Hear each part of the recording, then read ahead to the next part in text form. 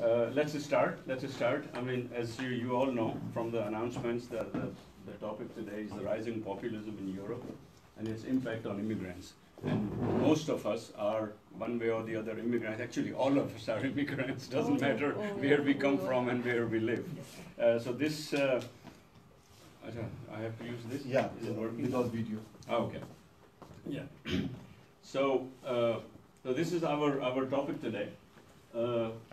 It just made a collage of some visuals, and I think it kind of pretty summarizes the entire subject very well. If you take left and top the picture, these are the lady and the gentleman responsible for, largely these days, responsible for populism in Europe.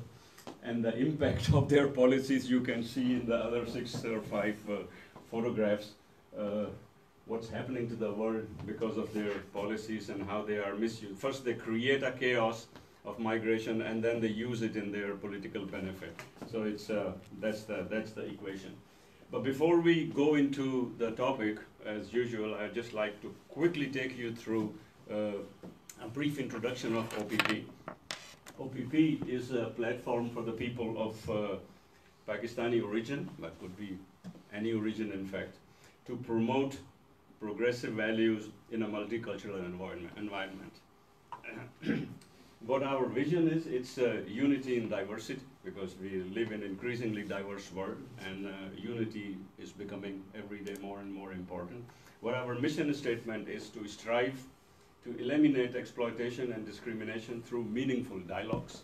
So not any kind of unmeaningful dialogues or uncivilized dialogues like we were talking about earlier, but really meaningful dialogues which get us somewhere and not just keep on going in circles. A very, very brief overview of the programs we have done, events so far. We were founded end of 2016. Our first really big event was Bridging the Generation Gap, then Pakistan in Search of Identity, and Pakistanis in the Netherlands, their identities and expectations, and the contradictory choices, minorities in Pakistan and Pakistan as minorities in Europe or elsewhere. Then NGOs in Pakistan, we had our annual meeting, enforced disappearances, integration of Pakistani women in that society, freedom of media, we had this discussion, and then on dilemma or an opportunity, challenges for the Dutch Pakistani youth in how they reconcile the two opposing cultures and opposing sets of values sometimes. Then democracy and religion, are they mutually exclusive? Then again a review meeting, then human rights trial in Pakistan, and now today the rising populism in Europe and its implications on immigrants. Let me take you briefly through this subject, which I talked about earlier, so back to that after our introduction. I start with a quote from Anthony Daniels. Truth is not the first casualty of war alone. It is the first casualty of populism. And probably very, very true, because when you look at all the populist statements, their strategies, their communication, you will see that the first truth really is, and now net news and or fake news is really an officially recognized terminology, which everyone is proud of actually, that it has become part of the mainstream politics and mainstream media politics. And another quote from Huntington, that was about the populism, but this one about migration in its broadest aspect is a record of man's migrations from one environment to the other. So migration actually, refuge or migration, is as old as human beings. It's nothing like suddenly migration appeared out of nowhere and people started moving from one region, one province or one continent to another. This has been actually the history of mankind.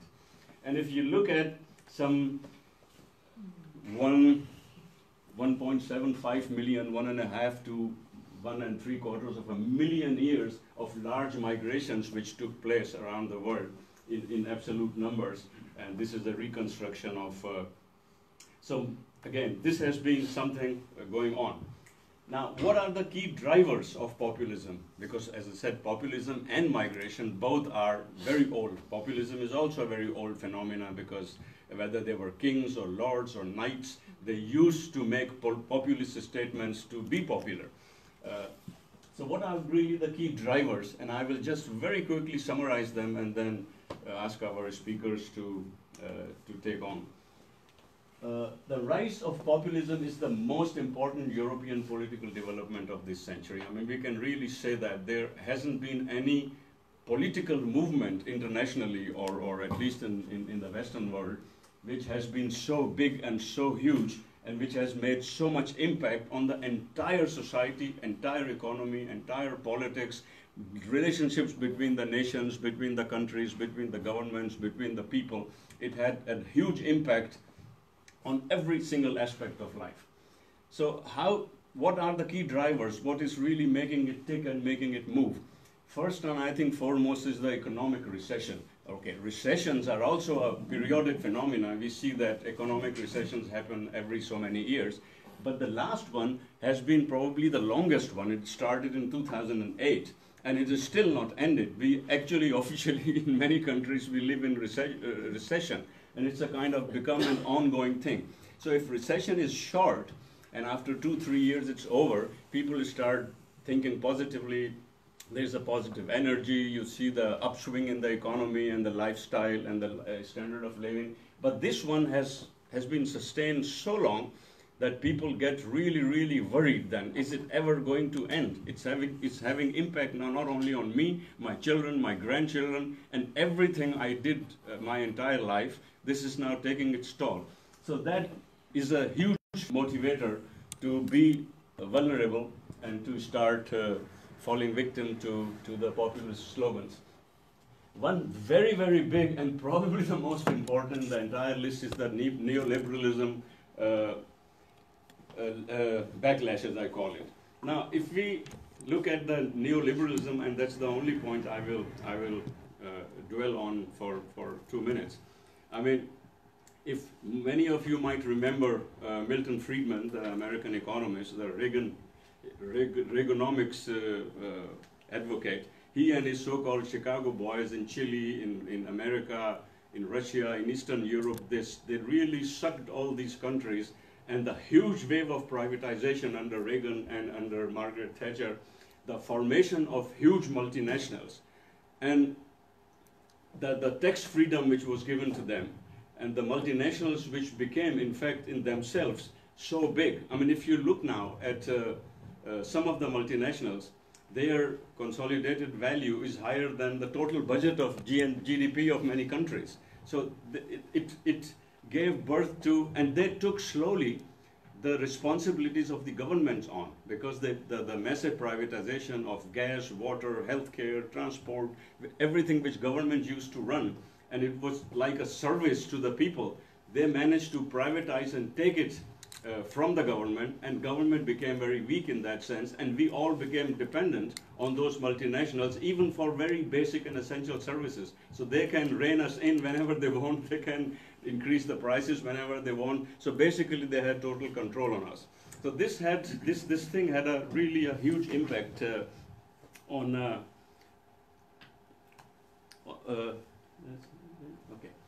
huge impact on the thinking of the people and on the entire economy. The banks, as we know, we had this crisis, as I said, 2008. The big banks fell. A lot of banks were kind of bailed out, too big to fail, kind of George Bush's theory. The militaries and the wars have been privatized. Even if you look at the first and second Afghanistan and Iraq war, it was basically 50% of the people present on ground fighting the war. They were consultants from private companies, so-called consultants. Blackwater is one of the very famous ones. So everything was privatized in that sense, and it left a huge impact on economy, on politics, and on the people. And that led to actually loss of trust in mainstream politics, because they were saying something else, doing something else. They were, the whole neoliberalism, it promised big generation of wealth, which it did. It created a lot of wealth. But 90% to 98% of the wealth created went to the top 2%. And the remaining 2%, wealth that went to the other 10% of the population. So the disbalance of distribution of wealth, it was so big that the gap between rich and poor, despite creation of a lot of new wealth, that gap kept on increasing. And therefore, all those promises, they were broken, they were never fulfilled, and that led to a loss in mainstream politics. And that's what actually the multinational companies wanted. The capitalist system wanted, that you lose faith in all institutions and in all governments, and you become dependent on us as much as possible.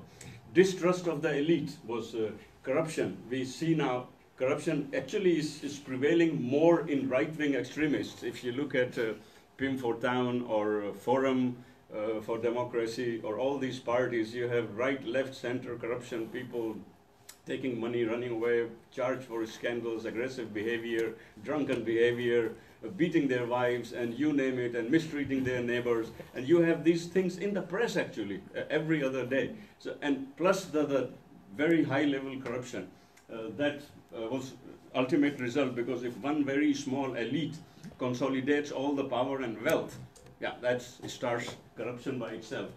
And that led again, as I said, legitimacy of transnational institutions. There were huge institutions, trade blocs and corporations, institutions, they started losing their credibility. Yeah, then comes Donald Trump. That's the icing on the cake, if you wish. And he provided a kind of umbrella and leadership to all these emerging right extremist and populist people, leaderships and governments.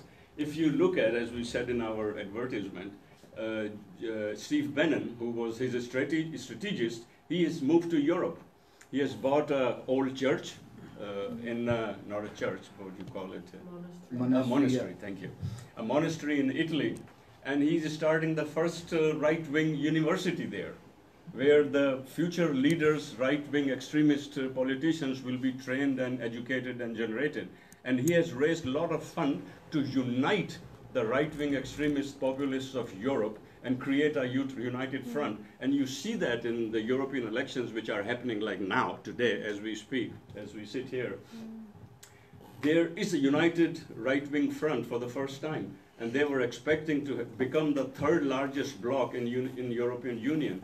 So that's how this whole movement, because of Trump, became a very organized movement. Because one nature of these people is like that they are in themselves, closed borders, in an isolation, but now they are united for some kinds of causes, and he wants to break Europe, basically. That's what Steve, his mission is and Trump's mission is.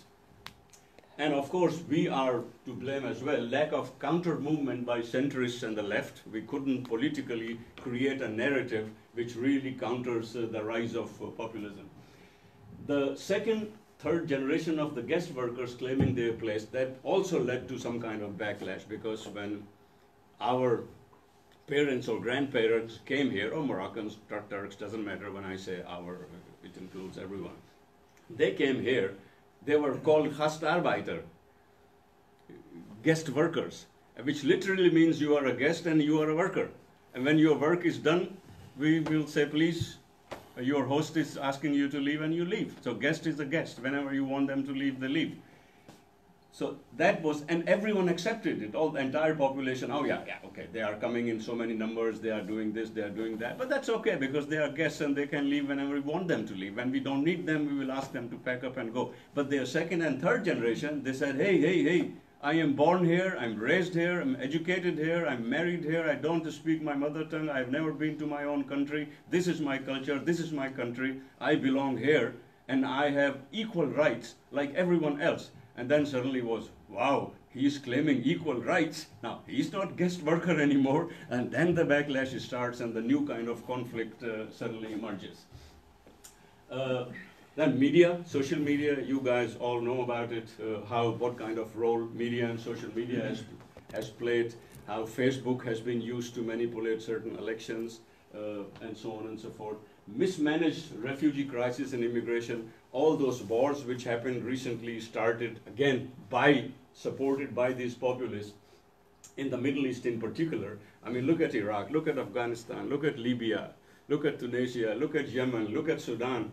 I mean, look at Egypt, every single place they created the flow of refugees and then mismanaged their immigration. If you look at Lesbos in Greece, the camps there, thousands and thousands of people stranded, nothing to eat, nothing to drink, no toilets, nothing. I mean, it's and we kept them, Western Europe very cleverly managed to keep, I mean, out of sight, out of mind. If you look at, pay Turkey $5 billion and say, keep the nonsense there, we don't want to see them, pay them off.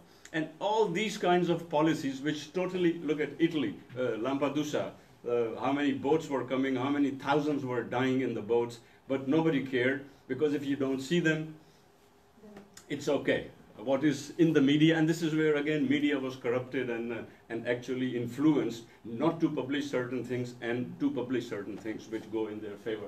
So this was a complete mismanagement of refugee crisis and the immigration. So what it led to also was perceived threat of the people, and you don't blame them. I think if we were in their place, we probably would think the same.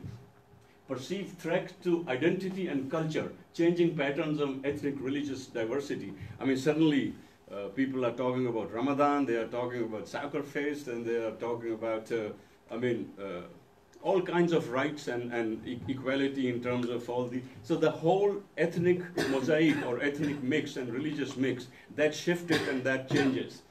And that people suddenly, if in that situation you start threatening people and say, and tell them about the threats which don't exist actually, and that's where right extremists have fantastic, because they talk about a glorious future, a glorious past which never existed, and they talk about future threats which probably will never come. So it's all fictitious stuff what they talk about.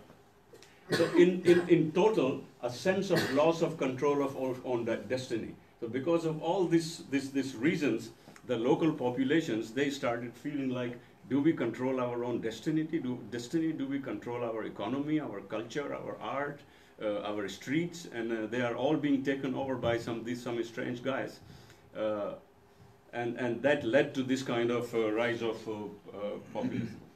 Now I won't go through this, but this is just color-coded. The lightest one is right-wing populists in Europe, where they are represented in parliaments. The medium blue is right-wing populists involved in the government. And the darkest is where right-wing populists are running the governments, for example, Italy now. So just to give you an idea. And populism has entered the mainstream politics. Again, I won't go through this. Is list of countries and the percentage of populist right-wing extreme parties which have won the seats of parliaments, or they are directly involved now in the mainstream politics. So that was the populism part, that what has been feeding and what have been the key reasons for populism. And what they did, the populism did, they used the migrants and refugees crisis as a cornerstone of their agendas, because they thrived on this kind of crisis. If you look at Geert Wilders, for example, for last 7, 8, 9 years, 8 years, he has been a single agenda party, which was get rid of Moroccans, close the borders, get rid of Islam, burn Quran, and blah, blah, blah. I mean, it was really a single point agenda he had, his party, just polarizing the society and creating this hatred among the people and among the masses. So they actually they had a populist, they had a huge impact on refugees and immigrants in the sense, and not only the people who are coming now to Europe, but people like a lot of us sitting here who have been living 20, 30, 50, whatever number of years already in Europe, because we look the same, we behave the same more or less. So everyone became a refugee and immigrant, as was thrown into one big basket, and they should be all thrown out. So this is how the society became polarized, and this was a big impact. It's a very nice quote actually, which gave me goosebumps, to be honest. You all remember this picture. No one puts their children in a boat unless they believe that the water is safer than the land. I mean, no one, for a washing machine for $90 or 200 euros a month, or hope for a future job or something, will take that kind of journey. I mean, if somebody paid you, I mean, and people were here made to believe that they all are coming here to take our homes, to take our jobs, to take our social system and all the benefits without paying anything. I mean, thousands and thousands died, and you will never put your kid on the boat unless you believe that the water is safer than the land they were living in. Any questions? Any comments? Okay, but we will do the discussion anyway at the end of the session. Our speakers today, and it won't be an understatement that we are so happy, so proud, so lucky to have Helen Yu today here, and to take part in this and to enlighten us with your thoughts. Very, very brief introduction, and this is very brief for someone like Helen, because you can easily write 5 pages on what she is and what she's doing, and this is being extremely, extremely modest. So, Assistant Professor in Development and Social Justice at the International Institute of Social Studies in The Hague. For over 30 years, she studied the comparative asylum policies of EU in the context of broader post-colonial pro-asylum advocacy networks, the politics of selective urban surveillance of undocumented and rejected asylum seekers, detention and forced deportations. Regional focus, please. Our second speaker, also known to everyone, Alila Noor. She is Iran's boss. And Anila, again, I took some highlights. I know you have done, and we are really, I am particularly proud of Anila, because in such a short time, in a very difficult situation, she has achieved so much and made her mark really extremely well. And she is a graduate from Erasmus University, and we have Ustani and teacher and her student here together. So वो कहते हैं ना शेर बकरी एक घाट पानी पिएंगे आज. So that's so yeah, Guru and Chela. So that's very proud to have you. She is a refugee activist, consultant for various institutions related to refugees, fellow of Open City Fellowship Netherlands, and a member of European Migrant Advisory Board, an initiator of New Women Connectors, a very wonderful, powerful movement, becoming very powerful, a movement striving for mainstreaming migrant and refugee women across Europe, involved in subjects like forced migration, asylum, refugee policies, and advocacy for the rights of migrants. I think we couldn't have found better speakers than these two for today's topic. No. Please,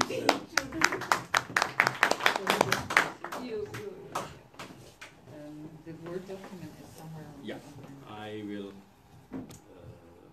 do this now. While we are doing this, if anyone wants to grab a cup of coffee, tea, drink, chips, something, who is not fasting, please help yourself. And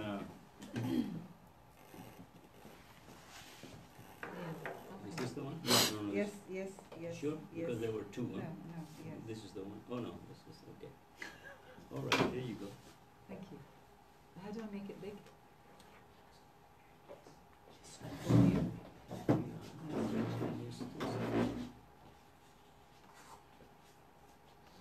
And if I can see how to do it instead.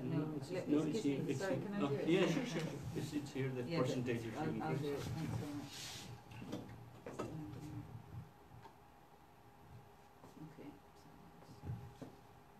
Okay, I usually use PowerPoint, but today I decided not to because it tends to put people to sleep. Oh, thank you. when there are too many, obviously. When there are too many PowerPoints. Okay, I really don't have any answers for this issue of populism. I've used a different title. I've called it Illiberal Europe. What I mean by that is that liberalism was a dominant idea of liberal democracy. One person, one vote, that kind of thing. What we're getting towards is kind of Europe of peoples.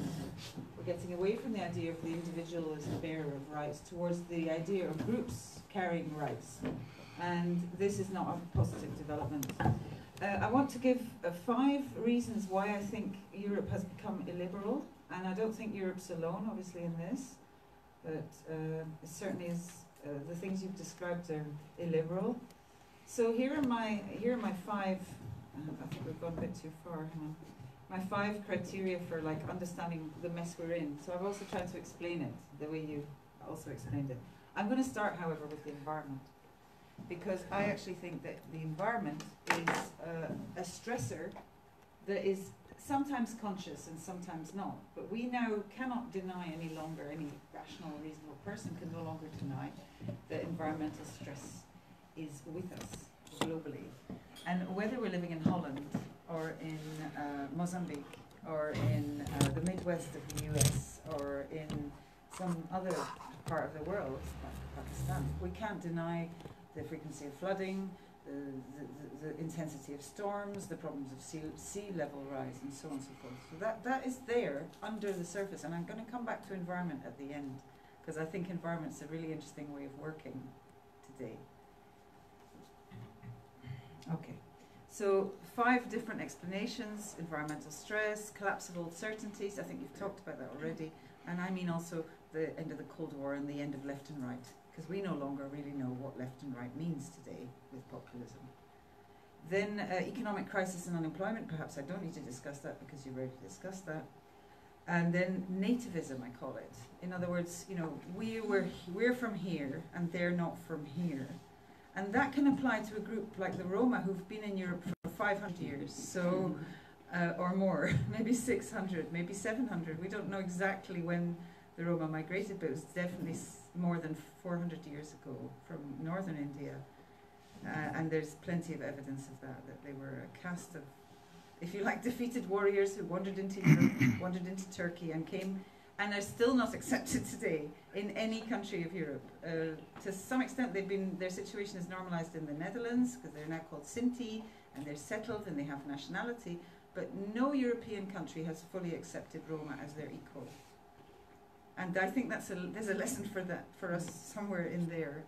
So funny enough, at the end, when I'm going to give you some hopeful messages, one of the hopeful messages comes from a Roma political activist woman in Sweden. And I find that no coincidence that she's actually saying, look, we all need to get together when we're organizing. We can't organize separately between women here. And I don't think I need to tell this audience that. So I actually maybe don't have much of a message for you, except just to carry on doing what you're doing. Okay, so, and finally I've got something called mirroring, which is very common at the moment, and it doesn't get us very far. That's my argument. And then once I've briefly outlined these 5 things, I'd like to give some suggestions of how, you know, we can work in the Netherlands, and I include myself in that.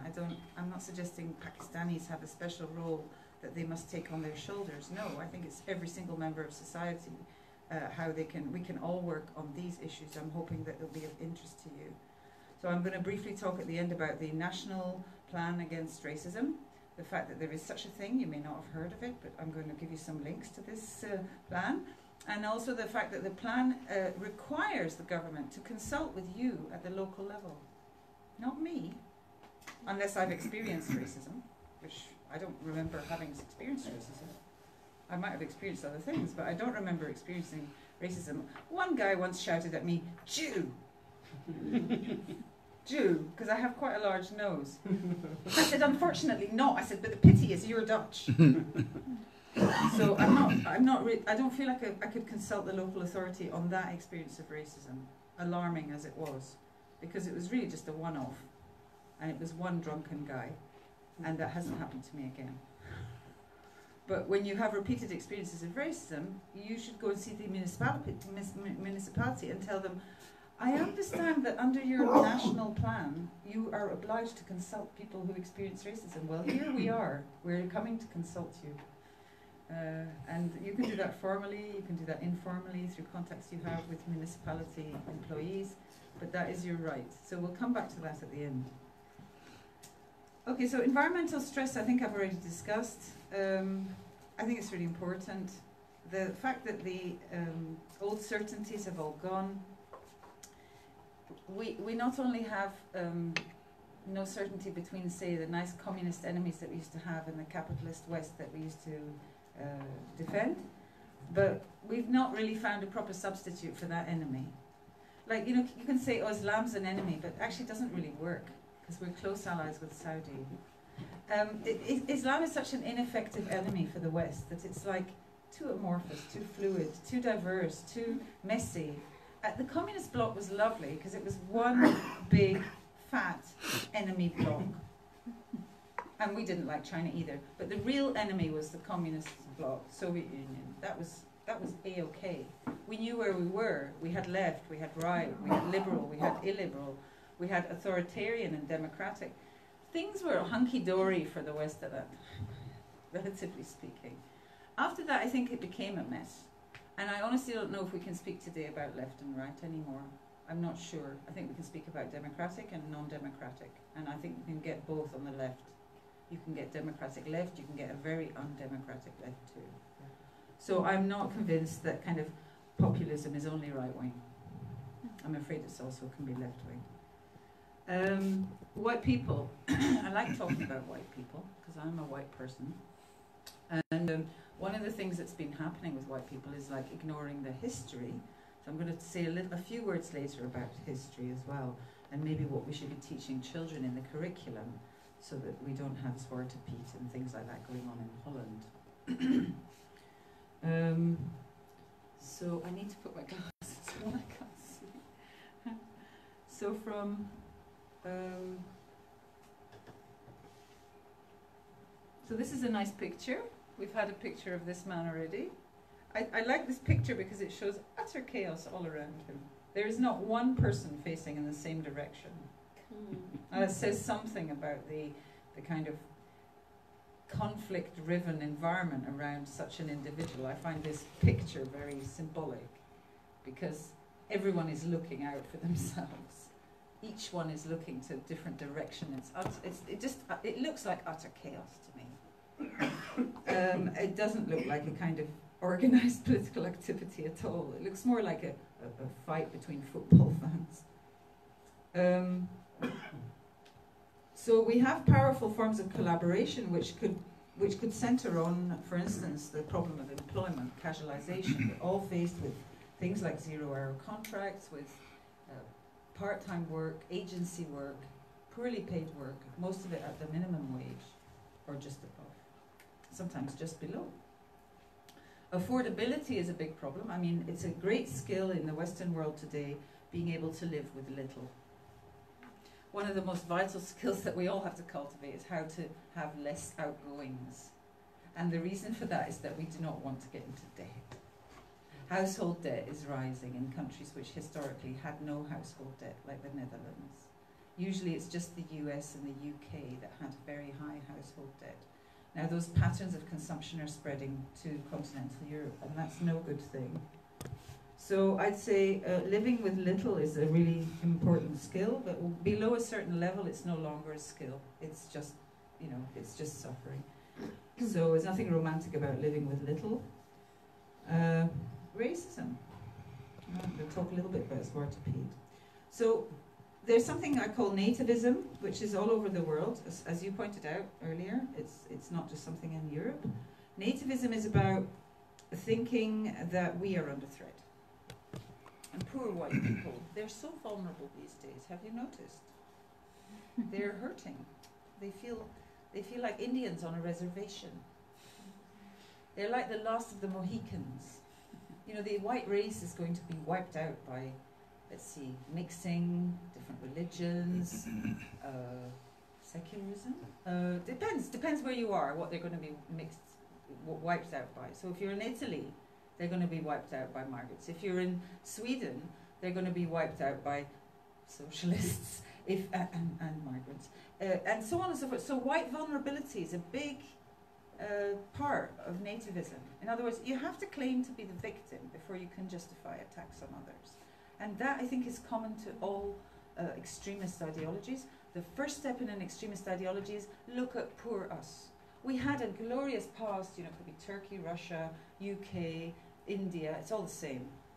We had such a glorious past, and then along came these like people, and look at us now, we're living in misery, it's all their fault.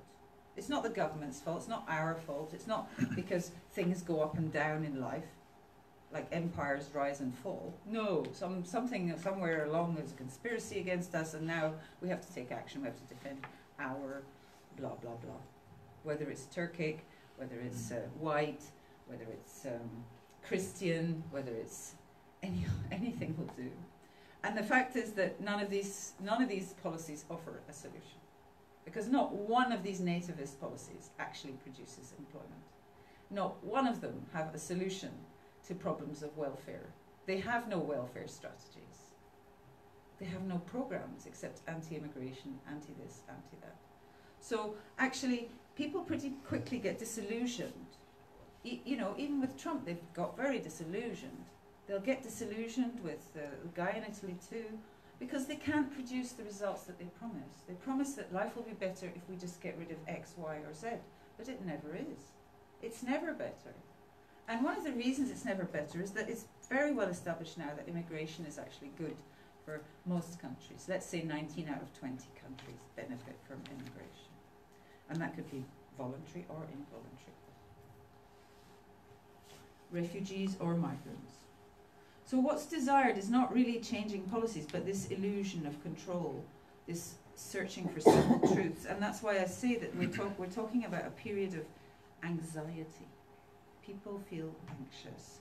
They feel anxious for themselves, their kids, their futures. And this goes across the board. And people worry, and they think, gosh, I don't know the answers anymore. I need someone who does. I need someone who's certain and sure, even if they're speaking absolute rot. I'm prepared to give them the benefit of the doubt to see where that leads me. If I can get a way out of this mess or this anxiety by joining up to this movement or voting for this person. So let me take an example of what's going on in Holland. I think there's a problem, a specific problem in Holland of denial. And I'm going to quote the United Nations Working Group on People of African Descent. And here's what they say about it. The working group feels that a large amount of the population, that is the Dutch population, including the Turkish and the Pakistanis and everybody else, still does not understand why the manner in which Zwarte Piet is presented is perceived negatively and as hurtful by some groups of Dutch society. In the view of the working group, this is a symptom, the fact that this is not recognized or people don't understand why it's hurtful.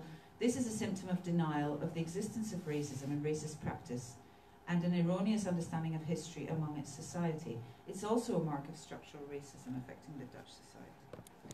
Okay, so a long time ago, somebody called Philomena Essed actually more or less lost her job, although she says she didn't, but she kind of did.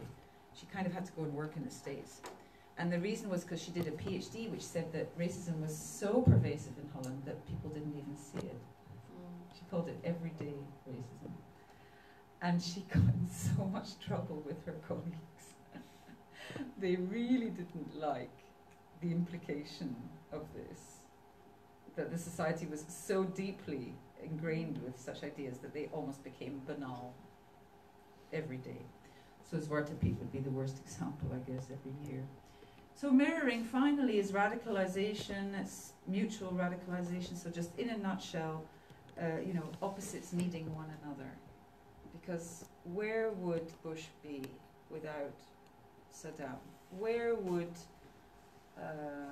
Osama be without the Saudi-US alliance?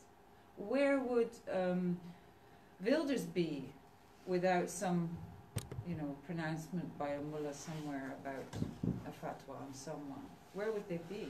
They would be lost. They would be lonely. It would be like, you know, Romeo without Juliet. So I'm sorry to say this, but I think they love one another. And you may never see that love, but that love is there.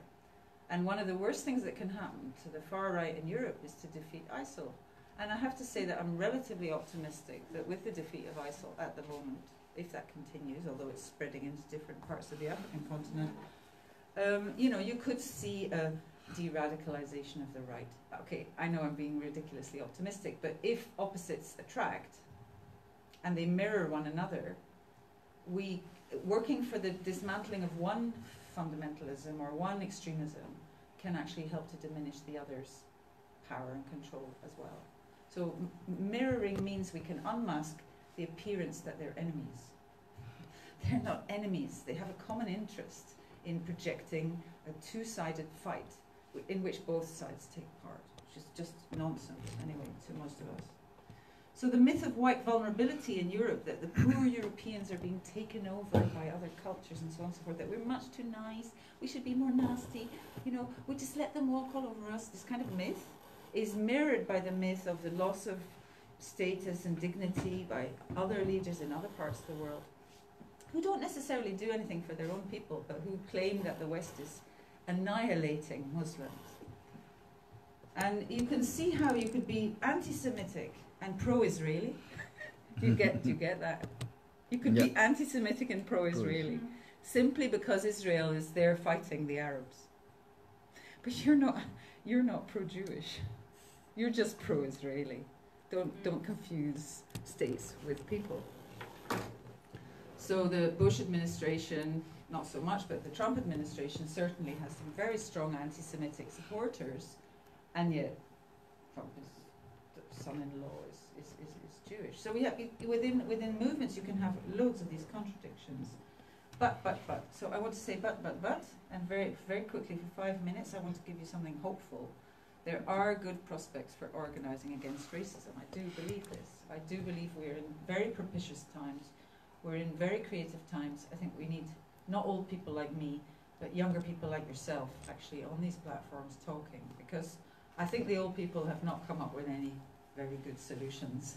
We have to be frank and hand over to the young'uns, the 16, 20, 25-year-olds, 30-year-olds. I'm afraid they have to have a say now, because we've tried everything, us oldies, and we've failed.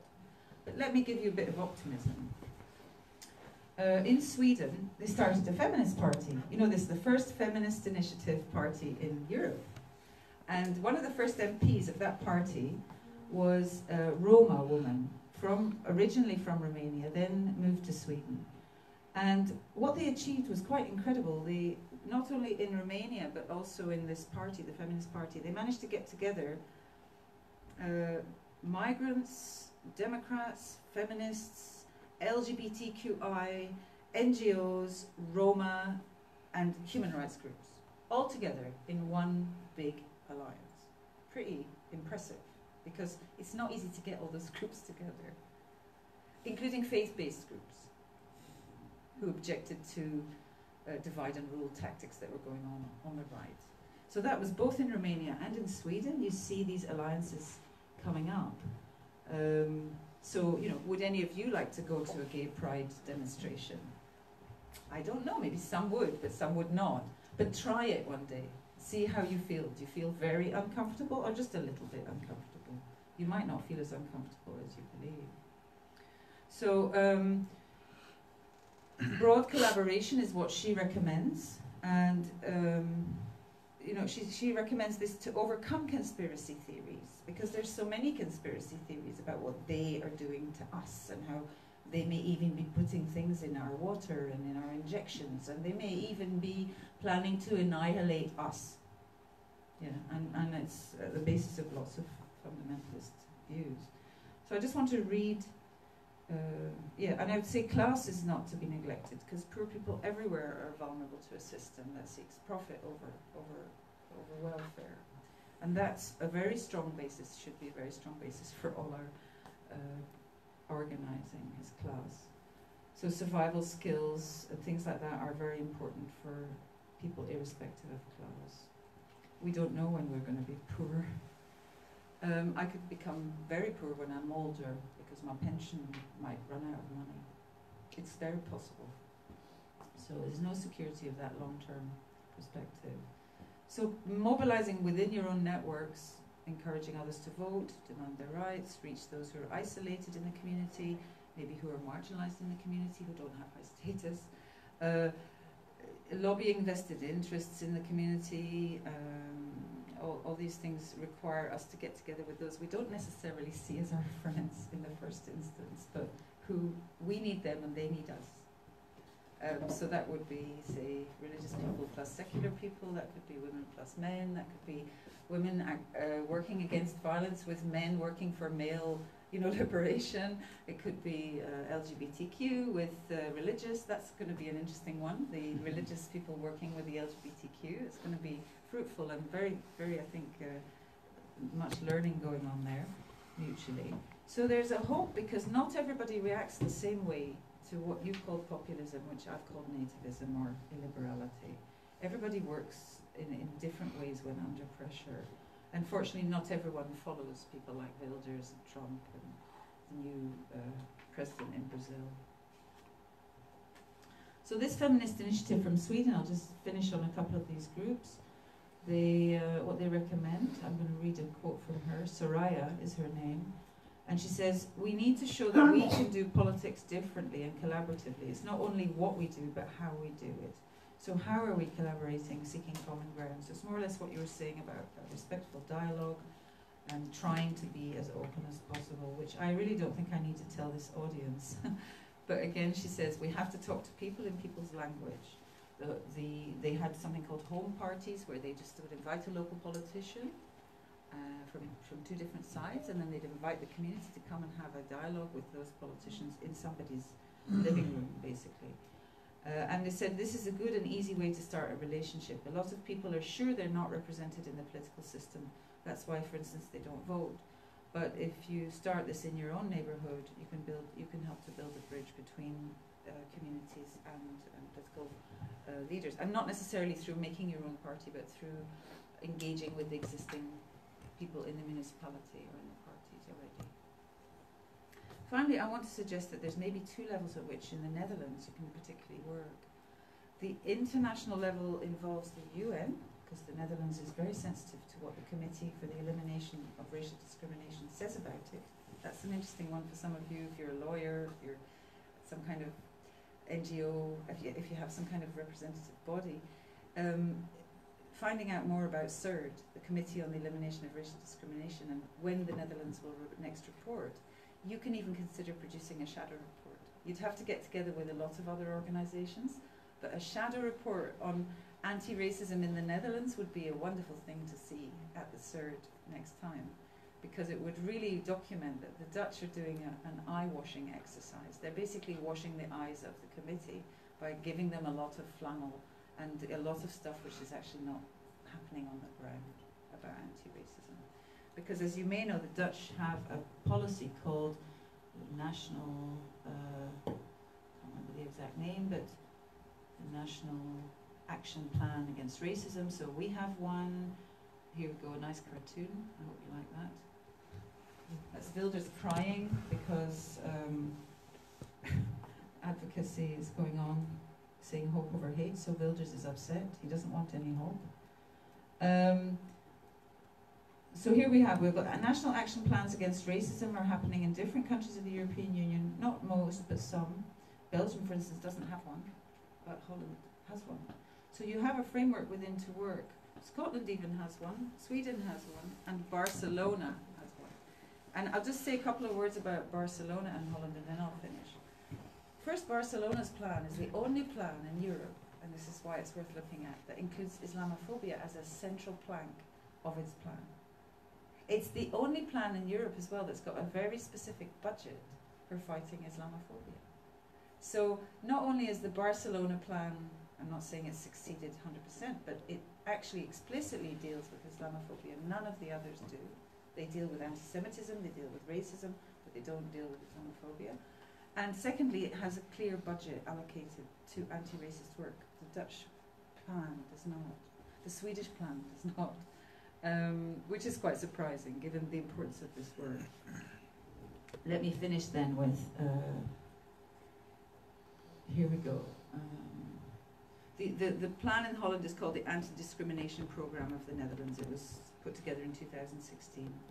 And the plan actually explicitly says that in the Netherlands, the impetus for establishing the anti-racism programme seems to have come from UN requirements. In other words, the Netherlands didn't do this because they love anti-racism. They did this because they want an impeccable reputation in Geneva. Mm-hmm. I have to be very cynical with you, sorry, but I believe that this is why they did it. Otherwise they wouldn't have done it. They would have been like Belgium. And this is the interesting part, is this last paragraph here. In the Dutch program, this bit here, I don't know if you can read that. There's a strong focus on the local level, with an entire section dedicated to supporting municipalities and local anti-discrimination officers in implementing effective anti-discrimination measures. I think that's where diaspora organizations can get together with others and have input there. Other organizations like yours, you know, LGBT also include many, many minority groups and so on and so forth, and human rights organizations like Amnesty. And then you have a statutory entitlement, and this is it. You have a statutory entitlement that although the setting up of national action plans against racism should come from government, they should be done with the active input and participation of civil society organizations and representatives of communities affected by racism. There you go. It's in black and white. You have an invitation to take part in this process, and I'm not sure that the Dutch government has actually yet fulfilled this obligation. So hopefully you could be part of providing that input in the future. Thank you very much.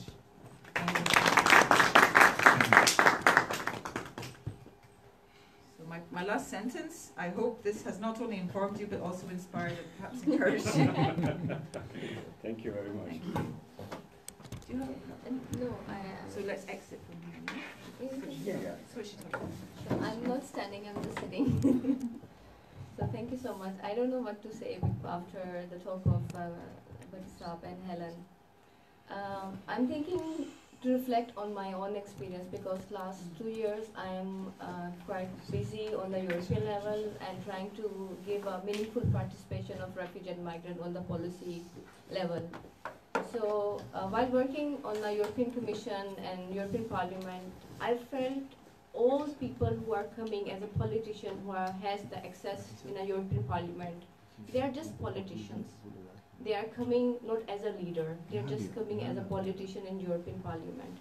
And whenever I have the chance to go in to see and listen to their debates, they are talking only about us, about migrants, about migration, how to put borders, how to stop them, because they are creating this kind of, as Helen and Batisab saying, they're creating a fear. There are so many things on the media about migrant and refugee, which is really horrifying them, the policymaker. And because that there is no representation from our end, there is no one from our end who go and say, no, this is not true. And I really feel this is our fault, like we are not involving ourselves, we are not organizing ourselves.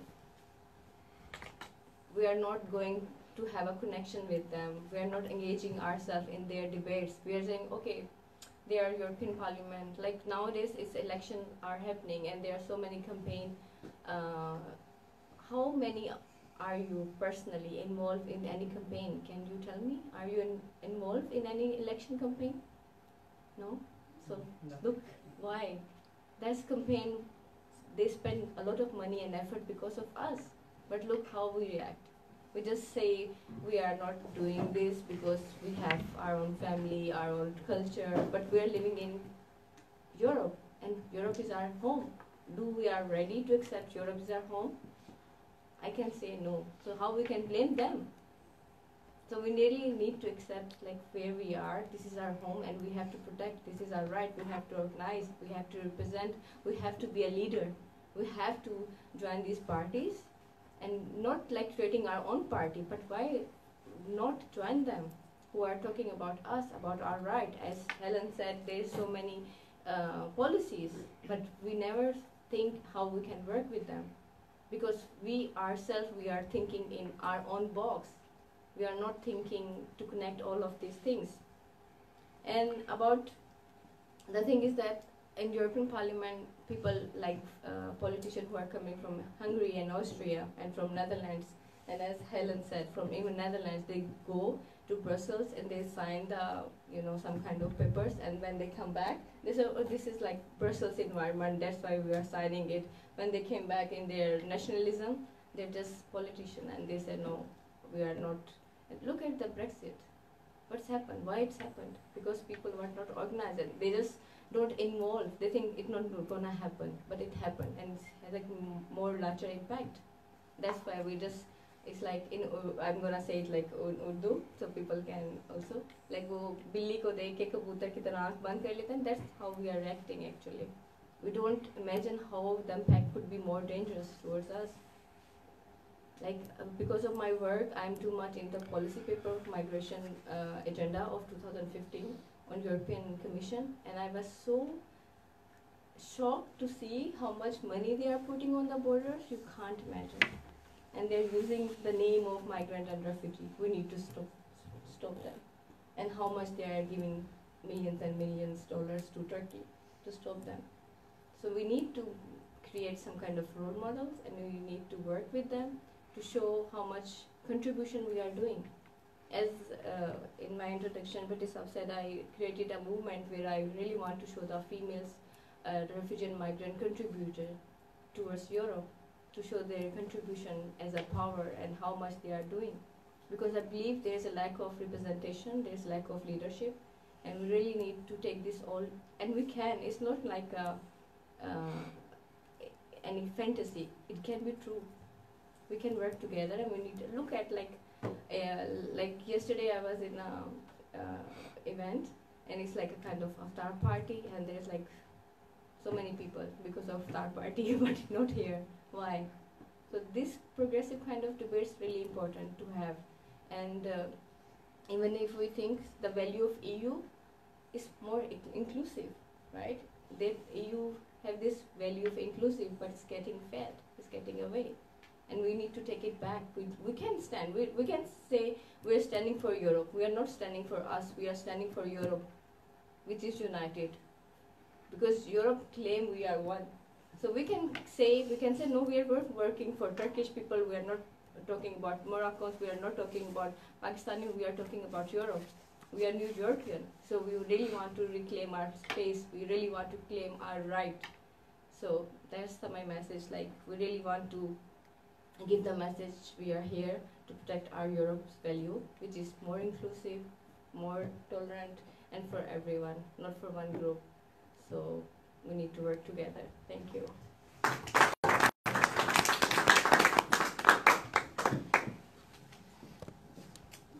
If anyone wants to get something to drink, then we will start the discussion. If you all feel well fed, it's okay as well. We can take a break. Yeah, take a 5-minute break and then resume because then we will have a question answers discussion, open discussion. And we all know that all questions are welcome. Doesn't matter how controversial, how difficult, but on the topic, on the subject. It should not be about something else. Okay, 5 minutes break.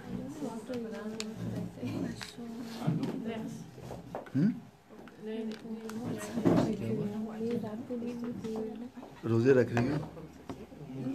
हाँ?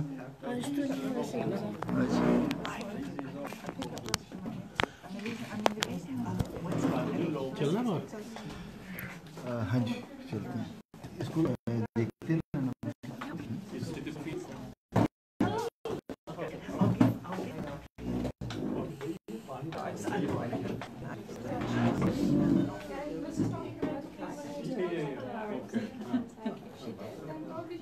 I have to wait 5 minutes. Yeah. Now we have to wait 5 minutes for the call. Sorry.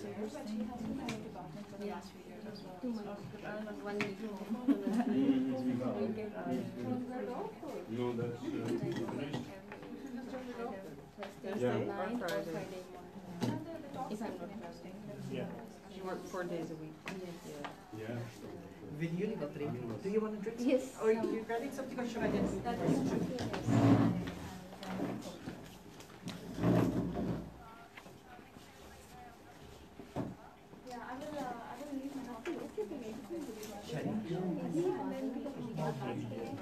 Sorry? Oh, it's not ready yet. Oh, I'm sorry. I didn't hear you. That's what you were trying to tell me. So, small world. Kafi logon hai.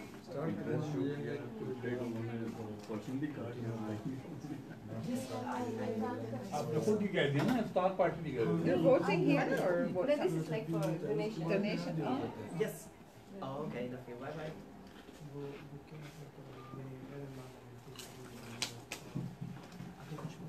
क्या Your And the coffee person. MD And the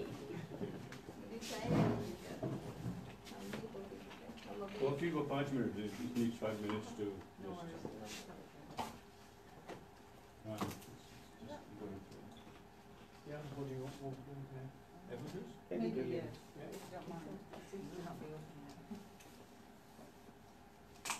So there we go.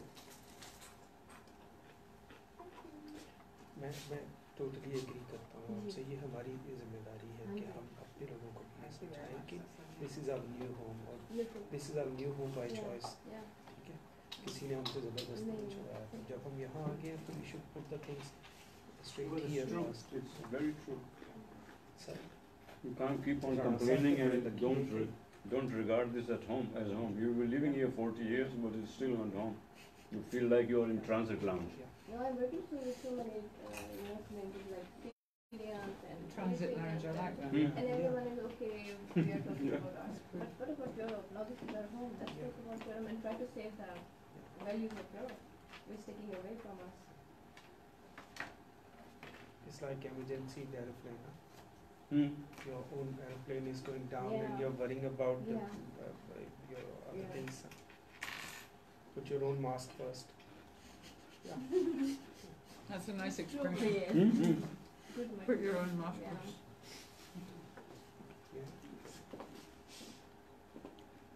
पकोड़े नहीं आए Hmm? पकोड़े नहीं आए पकौड़े तो अभी साहब इनके अब्बा जो हैं वो वो हैं। बनाने आते हमने नहीं सीखे पकौड़े मैं तो पकोड़ों के लिए आई थी तो आप आइए हमारे गरीब खाने पे हर तरह के including fish pakora really wow अगली मीटिंग में रख लेते हैं। सही बात आज है आज बड़ा मजा आएगा आमसफोर्ड में अच्छा हाँ अमरफोर्ड इनमें दूर भी नहीं। और ले लेंगे हॉल चर्च से ले लेंगे घर को We छोटा can do next program in Amersfoort. Come to The Hague. Yeah, or to the Hague. Have you been to The Hague? Has the program been in The Hague? no Come to The Hague. yes I Come to I've done ISS. so many. Come to ISS. asked them so many times. I suggest them so many times. Let's get out the bubble of Amsterdam. Let's go to Hague or Delft Yeah. or Eindhoven maybe. Just change it. Like I'm trying to do what I do. Like I. Is it usually here? Yes, all the time. जी वो छोटी बोतल होता ना फिर रास्ते में भी मैं जब भी आता हूँ ना एक बोतल यहाँ से ले जाता हूँ I think ISS would be a good place. Yes. They, Yes. they have a kind of notional maximum of 50 people. So I don't think it's usually more than 50 people, is it? Yeah, it's just have like so diverse, and you get का blessings so है good, fruitful. Rose You could आता get a है few यहाँ ISS चार दिन students all to के come along कोड़ियाँ as में well. All They will come. They really like it. Especially the fresh veg. Yeah. So excited that we are here for studying. So they're very fresh when they're coming. Students. Yes, ISS students. I went to one meeting, ISS meeting. There was this Pakistani journalist who came there for a discussion in The Hague. It was nice. Interesting discussion. Maybe Karen Siegman was there? A German woman? Yes, she organizes. Yes, she was the one. Yeah, her accent. She lived in Clearly. Pakistan for years. She works with lumps. Like 7, 8 Oh years. yeah, with Lums. That's an elite university, And she exactly. speaks Urdu as well. Oh, that's lovely, yeah? Eid के बाद She always say no, only speak Urdu with me now. I'm doing opening. It's nice if you can, huh? It's if you Because of her work, she ठंडे को learned आटी Urdu. चप्पल सा good. Yes, and she's becoming Dutch. Is she becoming Dutch? बहुत सारे elements मिल जाते हैं Why? She's German. I don't know. Maybe. That does not She make told me sense. she's I mean, if becoming you're Dutch. British, you have to become Dutch. But if If you you're want to German, stay here. why would you become Dutch? She told me she's learning Doesn't Dutch make to become sense. for in working in Milan. Maybe it's not about where she's going, it's about what she's running from. She doesn't want to be German anymore, so. Oh, I don't get it. Yeah, because I don't get it. I Three don't of my think Dutch is siblings better were than 5, German. and 3 I of don't my think siblings are 7 Belgian in is the better US. than German. I don't think I any. always have I mean, problems going to the I US don't see what because difference it even with makes. the Dutch passport, I don't get Schengen is visa. still there. You still So live fair- in don't line get? between No. countries if you Why? क्योंकि a long time German ago, or and so I Dutch studied or aerospace Belgian. engineering. Pakistan से भी bachelor's But I'm a degree Brit. किया था, and then in That's my Belgium as well. problem. Yeah. So So because my of this daughter will aerospace end up being engineering, Dutch. My I son will was end up going being to come Dutch. to the And I'll Netherlands still actually, remain बीस bloody साल का था British. पढ़ने के लिए. But then our student, like my sister and I, Because I can't become our Dutch. student visa Because I got don't through. have a And since then it's been a You're problem. in black. birth certificate. You're like in the Exactly, system.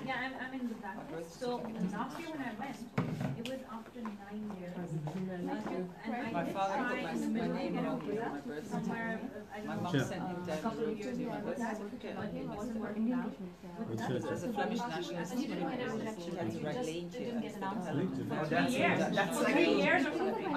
Yeah. So now it's in Belgium.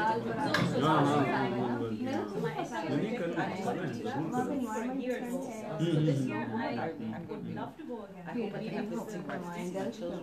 then हाँ, I नहीं tried ज़रूर to करो। When I get old. जगह Amsterdam के लिए अलग है वैसे ही के I can change पाँच my दस को इंटरेस्ट है and I यहाँ haven't received a response. I'm पे। वो देखना actually पूरा जो So, yeah. फिल्म का जो ग्रुप है British. 2000 I से don't like शुरू I am हुआ a है। sinking ship. But I don't you like my children ना, being well, British. that's the See, reason. I'm going down. उनके कभी एनालाइज And किया I आपने want to उनके be discussion such topic We get it, but it's not That's very it. easy. नहीं And I want my to only go motivation. समझ में नहीं आ रहा Oh yeah, we don't.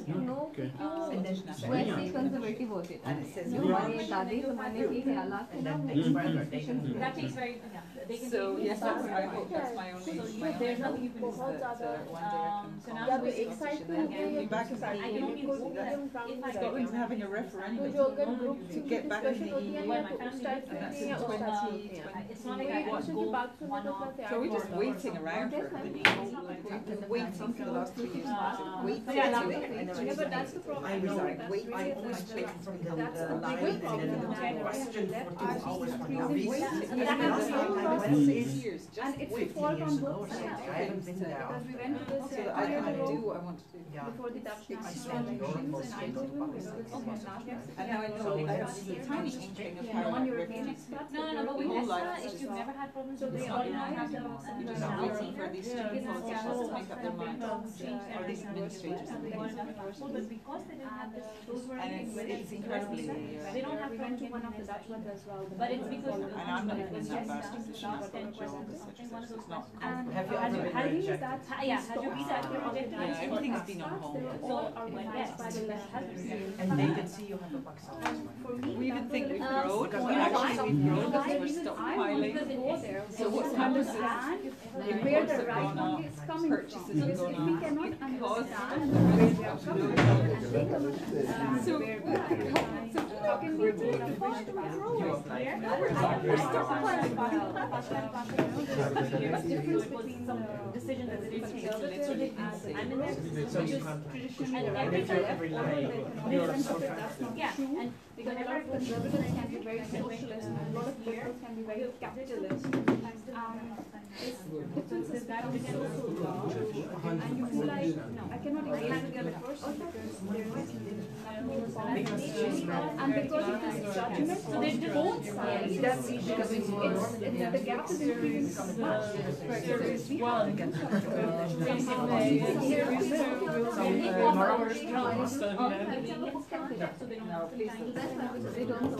if you don't look at the person beyond their ideas, who they are, what their problems are, what they are facing in their daily life, you will never be able to understand where the person is coming from, or try to change their mind, or maybe the other person knows somehow from your ideas. It can happen in either way.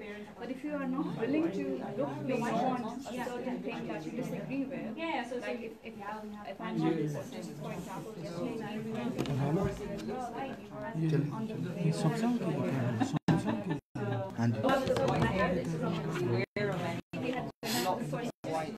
because I didn't study it, so I didn't know. Because you university coming again. That's wrong. Yeah, exactly. So most of these women, they are housewives, and then it's not saying the fact that she doesn't see herself making any connection with them because the only thing they talk about are their kids. But the thing is, if we do not have a dialogue or try to know them beyond their role as a house guy, you will never find anything in common with them. Because at the end of the day, I'm sure you would have something in common with them as well. I have friends from high school that went and made that choice for themselves as well. But since I knew them before their choice, I have a lot in common with them as well. Maybe if I met them today as an adult, I would feel like it's not like the path that I've taken is going to be different from mine. So I cannot have a conversation with them, but that's not true. You can have a conversation with everyone if you agree to disagree. But if you do not agree to disagree, if you want to say that, no, but your decisions are wrong, I really don't. Like, no, they're wrong for you maybe, but not for me. And I think that's a really big problem with the left. Really big problem with the left. This judgment that I am so much better than you because you cannot see beyond your... No, absolutely. But it's really a problem because if you think you're better than them, you're no better than them because they don't think they are better than you. But all are thinking the same, you know, they are better than you. No, but I would not blame the right for it because that's what they stand for. You know, the left says that that's not what I stand for, but they do exactly the same thing. It's really exclusive. It's not inclusive at all. You know, they would look at somebody who's wearing a headscarf and they would exclude it because such, you know, barbaric ideas. Why am I judging that person before even giving that person a chance to, you know, reveal their personality? And it's not my right to make choices for somebody else. But who have you been meeting on the left that would exclude a woman from I have a lot of friends from Spain, feminists, and it's like, how can you call yourself a feminist if you are judging a person for a choice on something appearance? That goes completely. Being a feminist doesn't make you a saint. No, that's true. But you cannot say that I am a feminist and I speak for all women if you just exclude, you know, a certain. Your point about intolerance on the left is really. Okay. But it's a bit I really don't have a suggestion. Self-righteousness, exactly the word. Mansoor, Zartaja, बैठे बैठ जाएं सब. Sorry.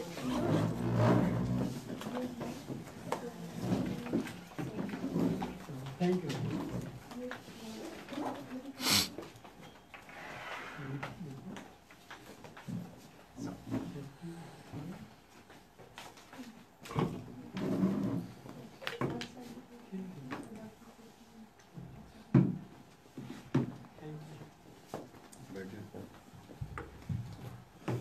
Okay, since we are a small crowd, I think we can have very really in-depth discussion and choose questions which we can really deal with vertically rather than trying to be spread horizontally. So who wants to go first? Any questions from anyone? Please go ahead.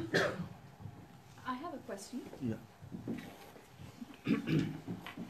Yeah, because you have done all of this research into the rise of populism and so on, and how and the reasons you mentioned there, they were really it makes a lot of sense. But what I would like to understand a little bit is that are people who are working on this in this area, have they tried to look a little bit further back in history, just before the wars? Because somehow it seems like everything that is sort of presented as leading up to this moment is post-war Europe and going up to today. But if you think about the Europe that was a monarchy, like all of Europe, but all of the world, was it just not the same? Are the multinationals not just a new face of the feudals that were then? It's like, how is it different?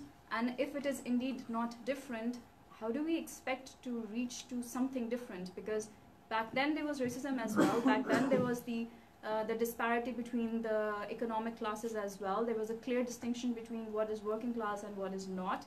I feel like in the human history, as we have never as yet reached to a point where we can say that things were going well, because it seems like they have always been the same. It's just that the term changes. What you call capitalism, maybe you used to call it something else, a kingdom or a monarchy back then, but it's still more of the same.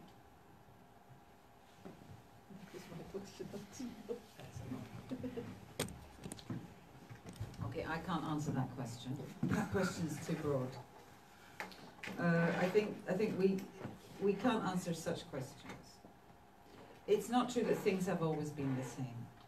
But I think what you're trying to get at is that the past is still relevant today. If that's what you mean, then I agree with you. And that's why, for instance, teaching about the history of colonialism, slavery, is essential in Europe especially. Because otherwise people will say, oh, we did a lot of good. We brought railways to India. That's what some of the Brits say.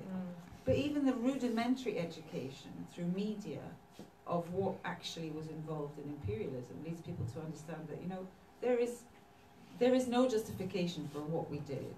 Our history is really pretty horrible. And it's not just in India or in Pakistan. It's in Ireland too. And in Scotland too. And in America. It's global. And it involves all empires. So from the Saudi kingdom to the British, to the Turks, to the Russians, empire's never pretty. And it is global, it's universal. I mean, even the Chinese fought about which bits were belonging to which emperors and so on and so forth. So it's never been a nice, cozy, democratic process, which is, I think, what you're getting at. But I can't answer such general questions because I don't think it's true that nothing has changed. We had a long period when income really was being redistributed from the rich to the poor. And that started in the, at least in Western Europe, that started in the mid to late 19th century, and it continued up to about the 1970s, when the actual poorest 40% were getting a higher share of income. And the richest were actually starting to be squeezed a little bit. Now we've seen complete reversal of that in the last 25 years. And that's one of the problems, I think, that produces these anxieties that relate to populism. I don't have any answers. I just say the only thing I wanted to get back to is the ecological dimension of all this, because maybe some people are asking, well, what can I do? And I heard you in the break talking about some women who, you know, were talking with each other. I think one of the things you can do is you can do something in your neighborhood. I know it sounds very banal, but is there any empty land in your neighborhood at all? Any? None. Well, if you can find some, you can start like a little community gardening project. I know it sounds banal, but it really is an amazing way of bringing people together because they're actually working together.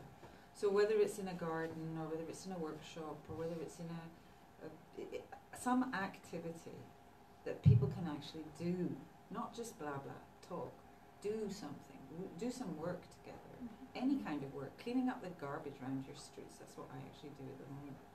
And it means that you're doing something that and then you actually don't have anything in common, but you create something in common. And that's an interesting aspect of physical work. And physical work like painting, decorating, gardening, cleaning, I believe in that, and I'm an academic. I don't believe in big discussions and answers. I don't think they work.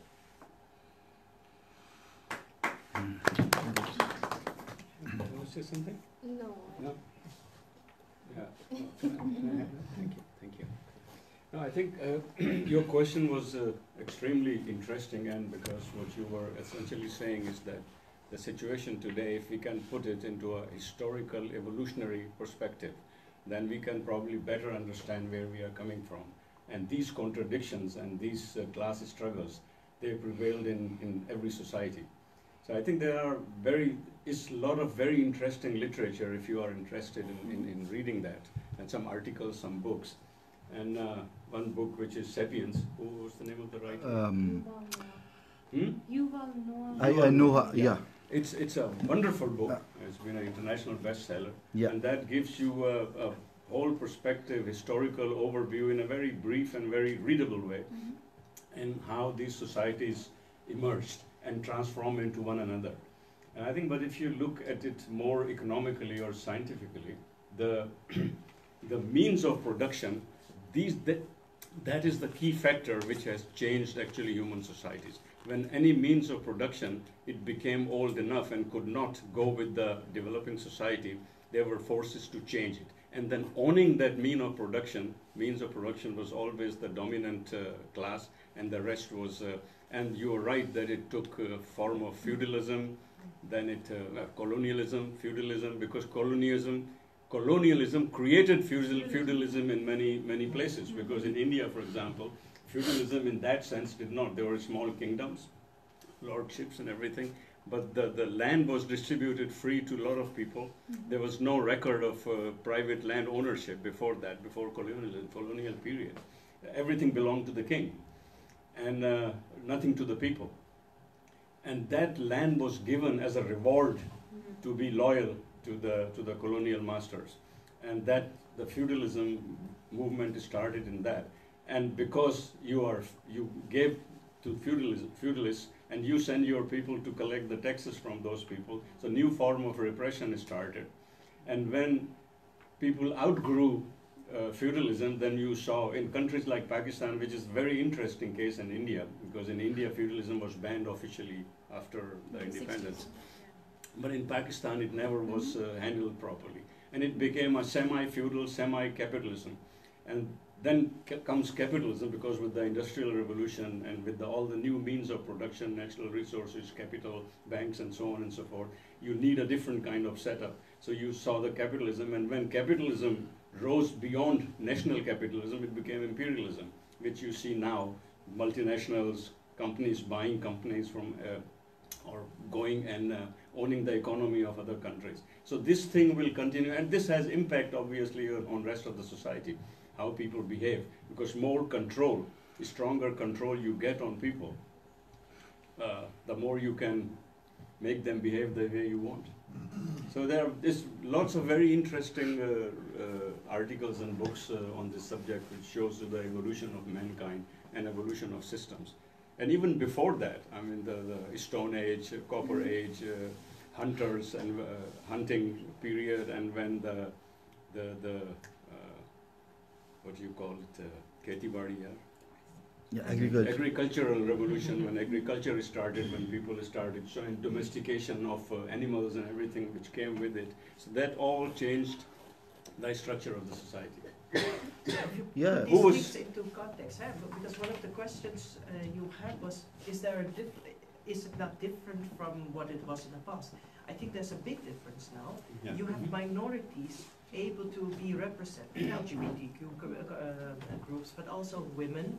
Women are still a minority when it comes to a lot of things in a lot of countries, but in Europe, female voices are more important. They are getting more involved in the working force section, and racism is something we can discuss and point out. There are groups within the government where you can mention it. So that's something that wasn't that strong in the past, and that has changed. So we can use that.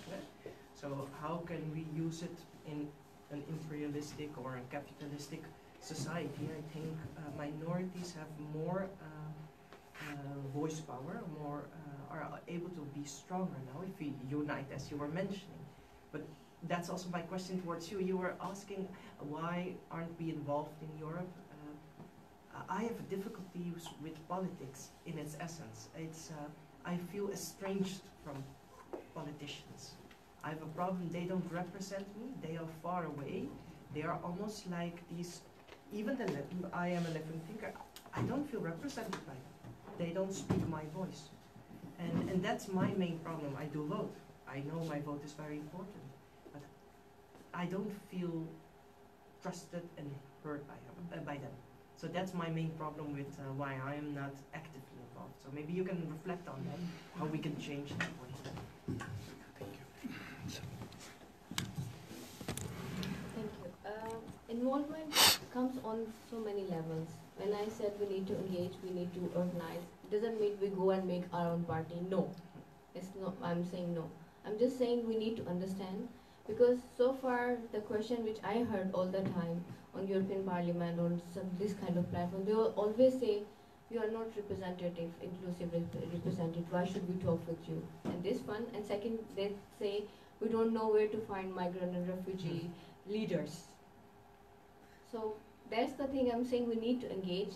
We need to talk and go to the parties' discussions. Go to the part. As a simple thing I've said, like just join the campaign about voting. It's not about any party voting. It's just like go and cast your vote. So we can engage. We can talk. And as you're saying, you feel distance. This is the reason you feel distance. You can go on their open dark debates, and you can ask them questions. Like, I don't agree with your this point, I don't agree with your this, but don't sit at home or don't say like, I'm feeling distance. How much you are doing, like individual, what we are doing as an action, as Helen said. We have to talk, but we also do something. And it could be very small thing. You can post anything like, why should we vote? It's not about doing some marketing for some political party, but just how we can promote democracy in Europe. So I think most people here in the group do these small things. Yes. I think. Yeah. Because these small things, for sure, most are involved, and stimulating people to vote, especially our own minority groups. I do have an example which is interesting, because I work in the field of medicine, and doctors always complain that decisions are being made, how healthcare is set up in Holland, and one of the main problems is doctors are not present at these meetings. And so we also, as doctors, had this conversation. We need to be involved, because policymakers are not from the working field. They're not healthcare people. They're often people who have done an MBA or whatever, and they're politicians. And some doctors are now getting mobilized to be present at different parties, VVD or whichever party is present, to discuss more from the, let's say, working field, experience field, the practical life, what needs to be changed and which policies are really stupid. So it's everywhere in a way, but then how do you make time? That's also difficult. Yeah, just to add it, his question is related again, engagement with politics or politicians or otherwise. Do you think, I know you, and do you think you are engaged in politics or with politics, or you are with any political party, or you have a lot of knowledge about what is going around in politics, yet you are doing, you are contributing a lot. So how is it possible? How can we manage with our, like he's a doctor, there are engineers, there are, there are marketing persons or otherwise, some people like me, now engaged in IT sector, or there are people who can hardly make a living, and yet how they can engage themselves. It is quite a question. So how could we do it? Yeah, as I said earlier, like I am not affiliated with any political party as such, and I'm also not a political person. I run away, far away from politics. But the thing is that I do want to advocate for that democracy. I do want, and I do always engage myself in the campaigns, and I'm officially, and from my job, I'm related with this time I'm voting. This is a campaign. Your Vote Our Future. This is again campaign, and Vote Europa.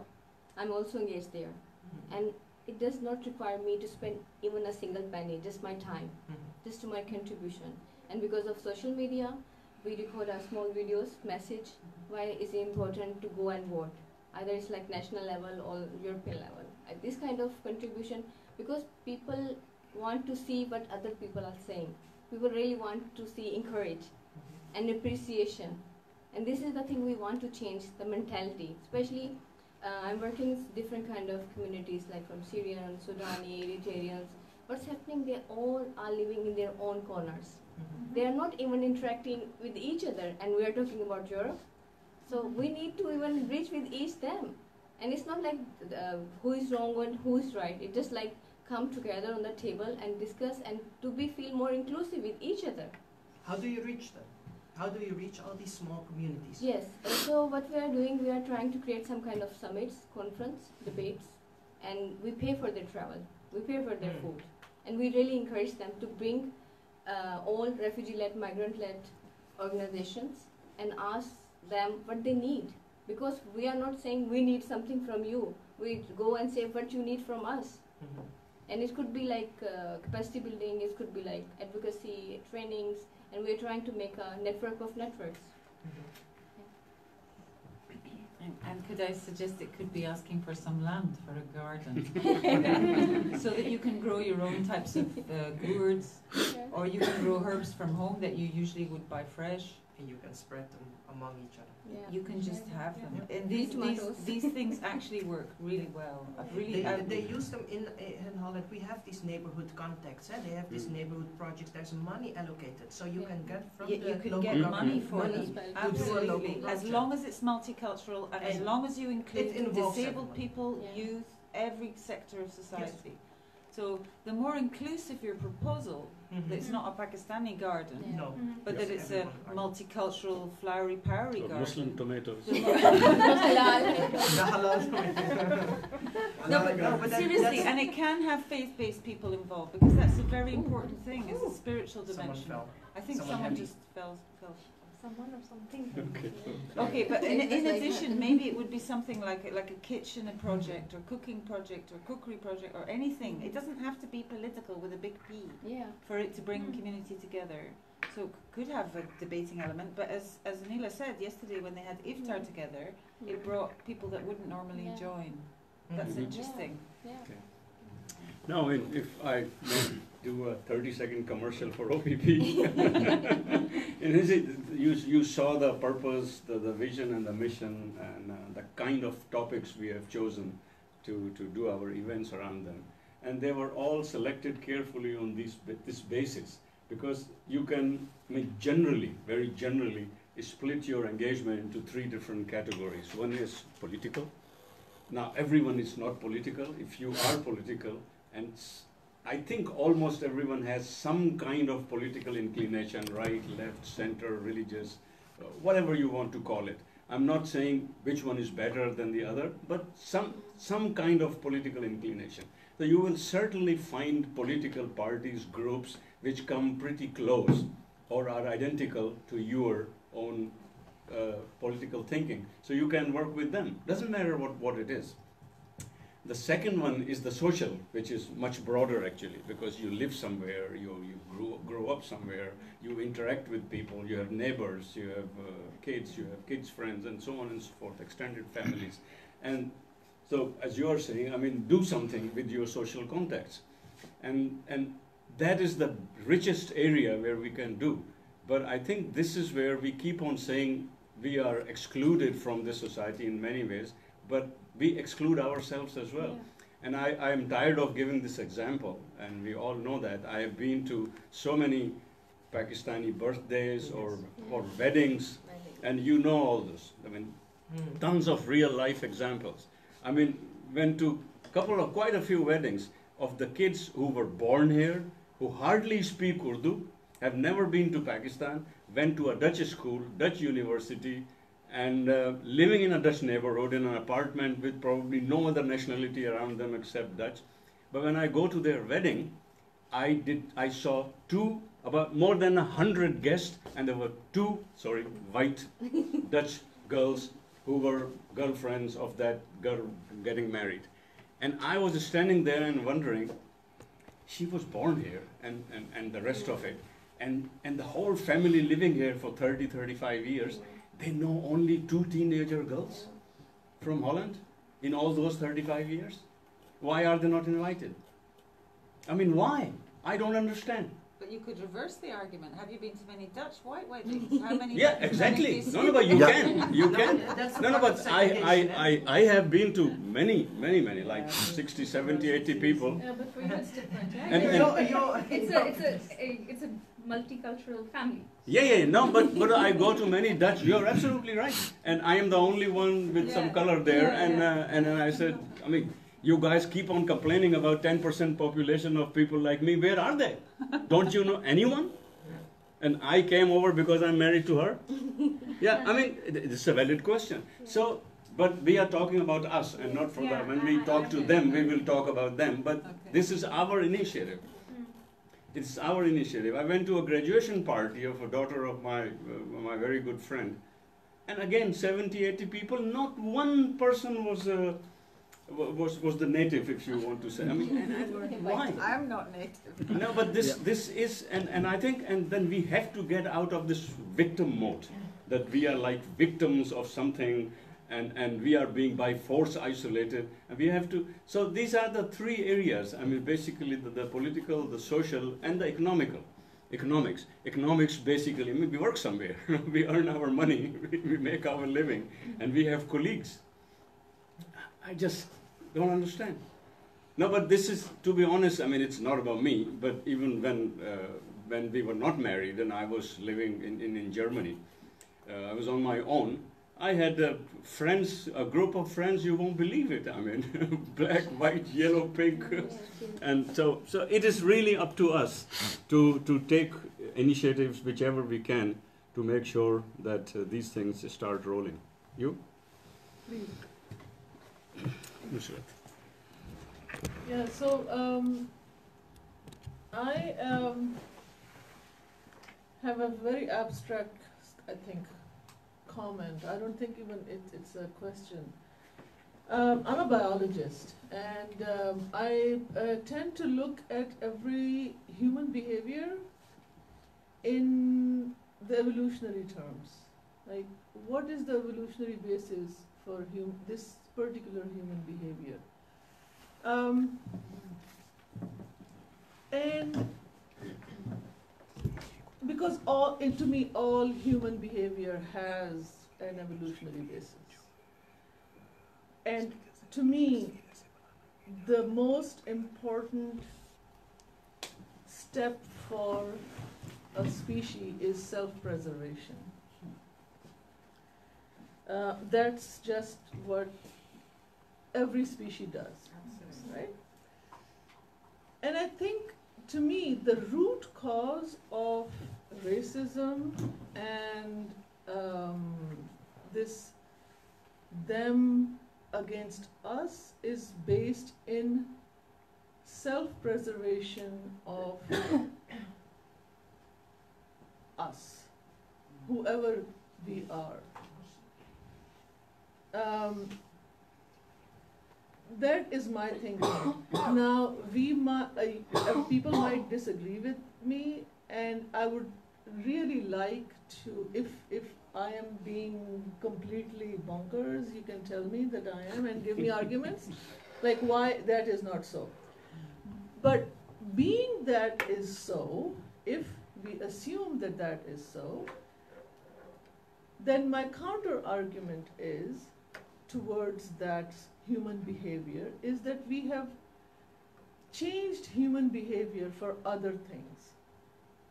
We wear clothes, we ride in, on bicycles, we drive cars, we have changed human behavior over time. So why is this that this behavior is not changing? This need to maintain us against them is not changing. To me, there has to be some reason for it to stay in the society through millennia. And I know you guys are gonna, I've heard all of these, but I keep coming back to this question. Like, what is it? So whoever wants to take this and tear down my argument, I'm, completely open.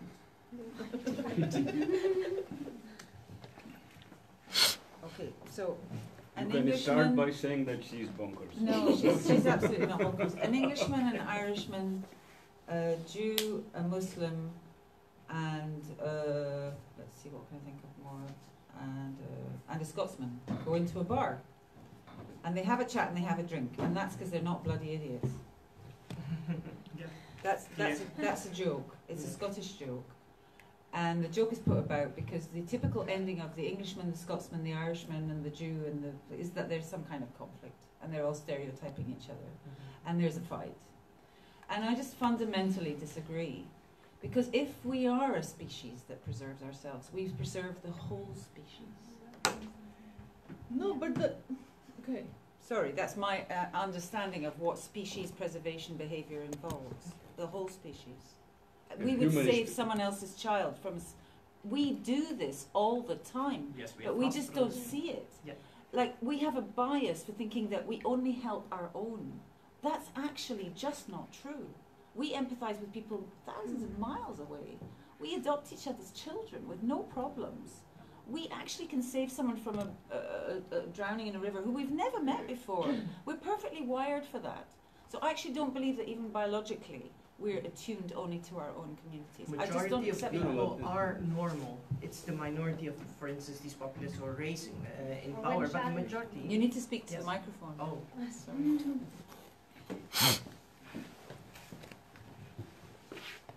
no, I totally agree with your point, because the majority of people, the people you don't hear, are doing good. And they don't hate each other, be it Islamic people or any other religion or subgroup or race or whatever. So majority does accept each other. You don't hear about it. That's also one of the things. So we're trying to make a voice, a counter voice of people who are not being heard right now. And the other answer to your question would be an alien invasion, because then we will be one species. But then, going to the topic, so there is a rising populism, or these negative groups, which are strengthened in an important way because of this influx of immigrants. So, what are your ideas of countering it? How can we, in the long term, counter this problem? Because wars will come more and more in the future. You were speaking about environmental effects, the negative effects in Sahara region or in Pakistan. All these regions will increase in time. So drought and things like that. So the influx of and migration of people will increase, and people will tend to migrate to Europe. That's easier to access. So how can we counter these subgroups of populist people? How can we do this? I find it quite difficult to answer it.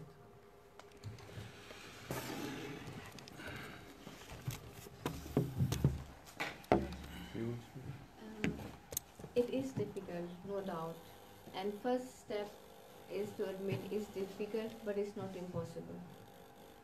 If I give you an example, which I always fascinating about thinking, when people go to NASA, they are all one.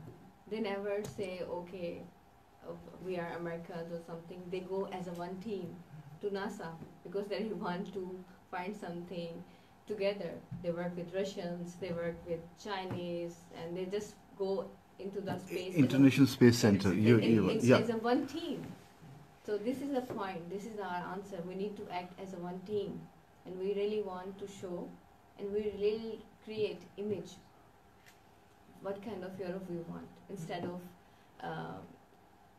creating or criticizing. We don't need to react, but we really need to act in a positive way. We don't need to create some kind of reaction, because again it's mirroring those thoughts which they are blaming us. We really need to understand and to think how we can act towards that. So we have a big debate going on in history whether people are essentially this or essentially that, or whether the true nature of human nature is A, B, C. Are we essentially selfish? Are we essentially altruistic? Do we care more about our nearest and dearest, or are we capable of caring about people on the other side of the world? Well, I think all these debates will never be resolved. And for me, populism personally is something very modern. It's not traditional. It's got nothing to do with monarchy. It's got nothing to do with feudalism. It's got everything to do with capitalism, and it may even have to do with environmental stressors. That's my honest view. So if you want a biology of what I think we're facing, it's that politicians have no control over their environment. Corporations have very little control over their environment anymore, despite the fact they feel they do.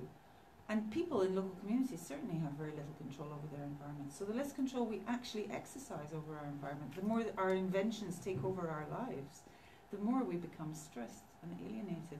And the more we're looking for simple solutions. And they're pseudo-solutions. And they're not solutions that will satisfy us for long. And that's why I'm not pessimistic about defeating populism, because I do not think it will rise and rise, because it provides absolutely no answers for our planet and for us, or for other species for that matter.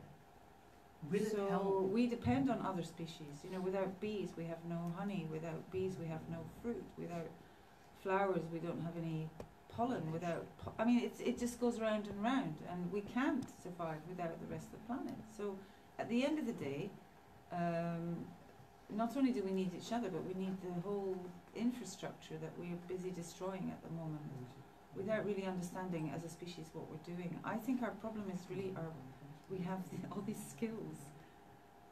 Modernization is the problem? No, we have all these skills that other animals don't possess, and we've been tremendously successful in using them. So successful that we can't keep our environment stable.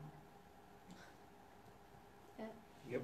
I just want to add. Recently, I watched a movie, and it was a movie like aliens are coming to destroy humans, and humans are trying their best to save themselves. And in the end, it's discovered those were not humans who were coming. They were humans, and they were destroying the robots. So who were thinking they are humans? They were robots.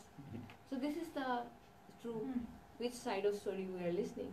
It was a big shocking for me in the end when it's discovered there were robots, and somehow they become, reboot themselves, and they forgot their memories, and they're thinking they are human beings, and they were living there, and the human beings are trying to destroy them. Yeah.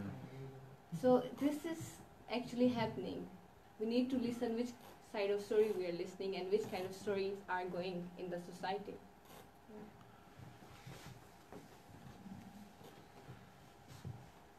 One question? Go ahead. If there? No, Yeah. Yeah. Again, coming back to our Pakistani diaspora, what maybe my observation, right or wrong, but again, like other diasporas, they are also living in their boxes. They like human rights. They like democracy. They like social support system here. They like freedom in Europe. But on the other hand, they don't like populism in Europe. They don't like nationalism in Europe. But they like similar things should be happen in Pakistan. They like populism in Pakistan or India. They like nationalism. They like democracy not to run properly. They like to curb the rights of minorities, LGBTs, and other minority religious communities otherwise. So why is this phenomena, while they are still living here, they are getting benefits out of from here, but they are not living here, but they are living there, or either they are living over there, they are not living here. What is this phenomena? Very interesting. You want to have a go at it? I think it's called being here and being there. So they really want to have all the luxury, the benefit Europe giving them financially or otherwise, but they really want to live the fantasy the moment they left Pakistan, the moment they left India or any other countries.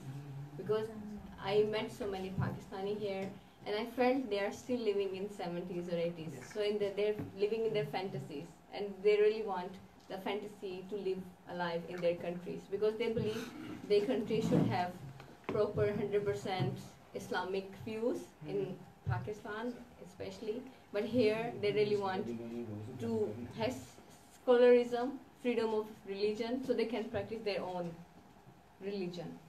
So it's so complicated to answer. It's not easy to answer, but the thing is that we need to understand where we are living. Again, I'm coming to my point.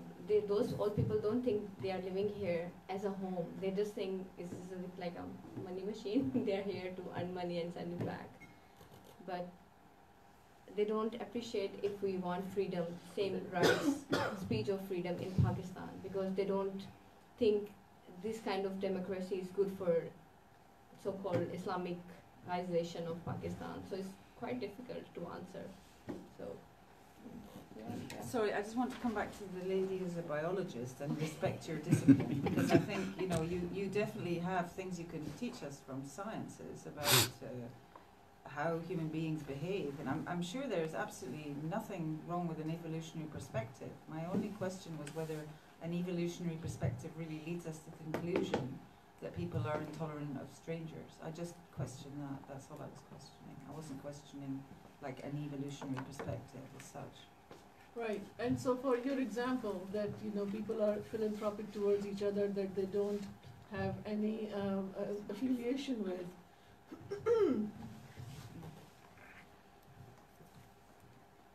To me, in my head, the answer to that question is that as long as that philanthropy does not threaten them, they will do it. Once it starts threatening themselves, then their own self, their own group, their own land, their own tribe, they will not be so philanthropic, is what I think is the issue. So to me, your example of we are all, you know, one species, yes we are, but within the species there are differences, and a white and a black skin color differentiates us and becomes, you know, one is white and one is black, and that is that makes us different. Is it a different species? No. But it creates this otherness, right? You are somebody. Otherness has been created actually by a human, by one species. That's not true. I think it's in nature everywhere. There is, in each tribe of lions, there's one alpha. They're all lions, and they would kill each other to become the alpha. Mm-hmm. I think it's the need to consolidate power and control over your own But destiny. we are human. We are intelligent. But we are not human. We are not animals. No, the closest animals to us, the closest animals to us are the higher primates, the chimps, and they have been absorbed, like in nature, rather badly, frankly, by Jane Goodall and Friendly. I'm sorry to say that, folks, because I know, you know, it's not a decent thing to say, but it's true. And they're not very good at nuclear families either. So you know, if we go to our closest relatives in the animal kingdom, we come with highly sociable, highly playful, and rather sexual beings, which, I mean, I'm too old for all that, but, you know, the fact is that we don't come out with, like, lions, we don't come out with swans, deers, or stalking antlers.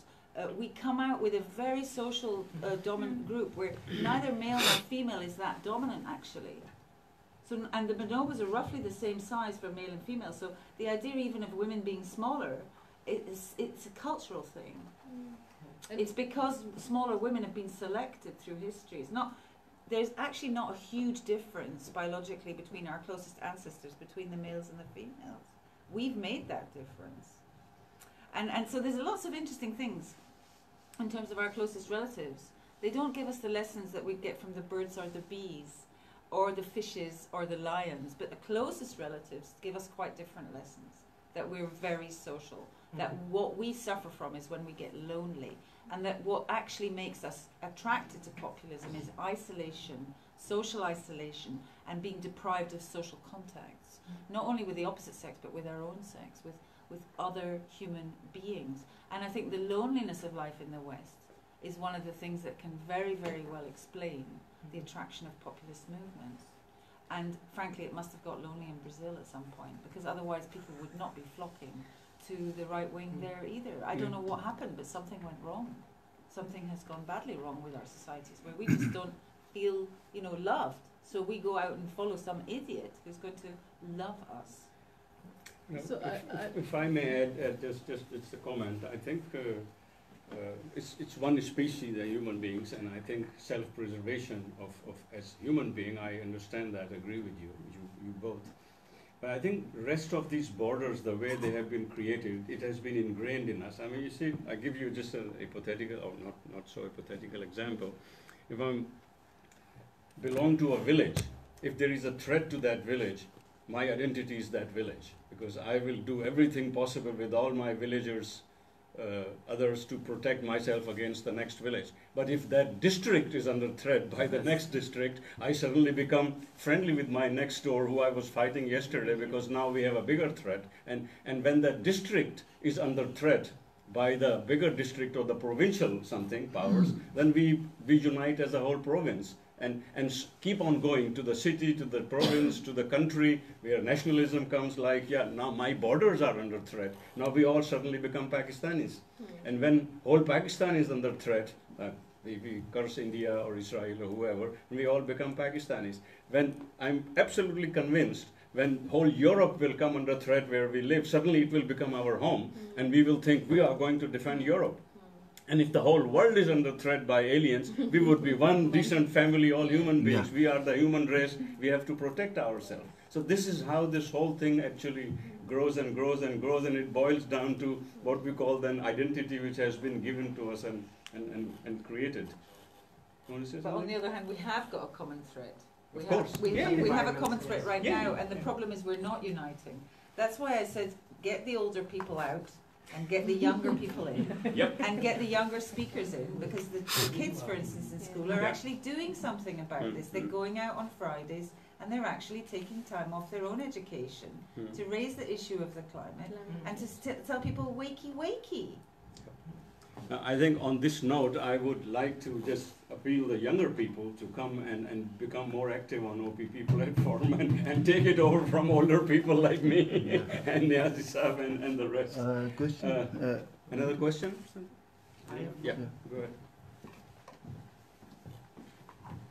So these groups and these populist groups, you're saying they will provide pseudo answer, and the people who are voting for them, they won't appeal eventually to them when they get power. So will this be also an answer to this problem? Give them power, let them play out the game, and then people will maybe see that it doesn't answer and give them the hope they were hoping for. But they have been in power now in India, and they selected them for the second term. If you look at human history, the generation after the war is very inclusive, because everything that was before is destroyed. What happens over time is selective memory, nostalgia. That's why the people who move here in the 70s, irrespective of Pakistanis, Turkish, Moroccan, Irish, Scottish, they are stuck in that part because of selective memory. They have forgotten everything that was bad, the reasons they left. They only remember what was good and what they miss. And that happens over time, and it becomes like glorifying, so much so that the present becomes unbearable. And then you try to do everything in your power to destroy the present. And then you destroy the world. And the next generation is more inclusive. So it's like a cycle.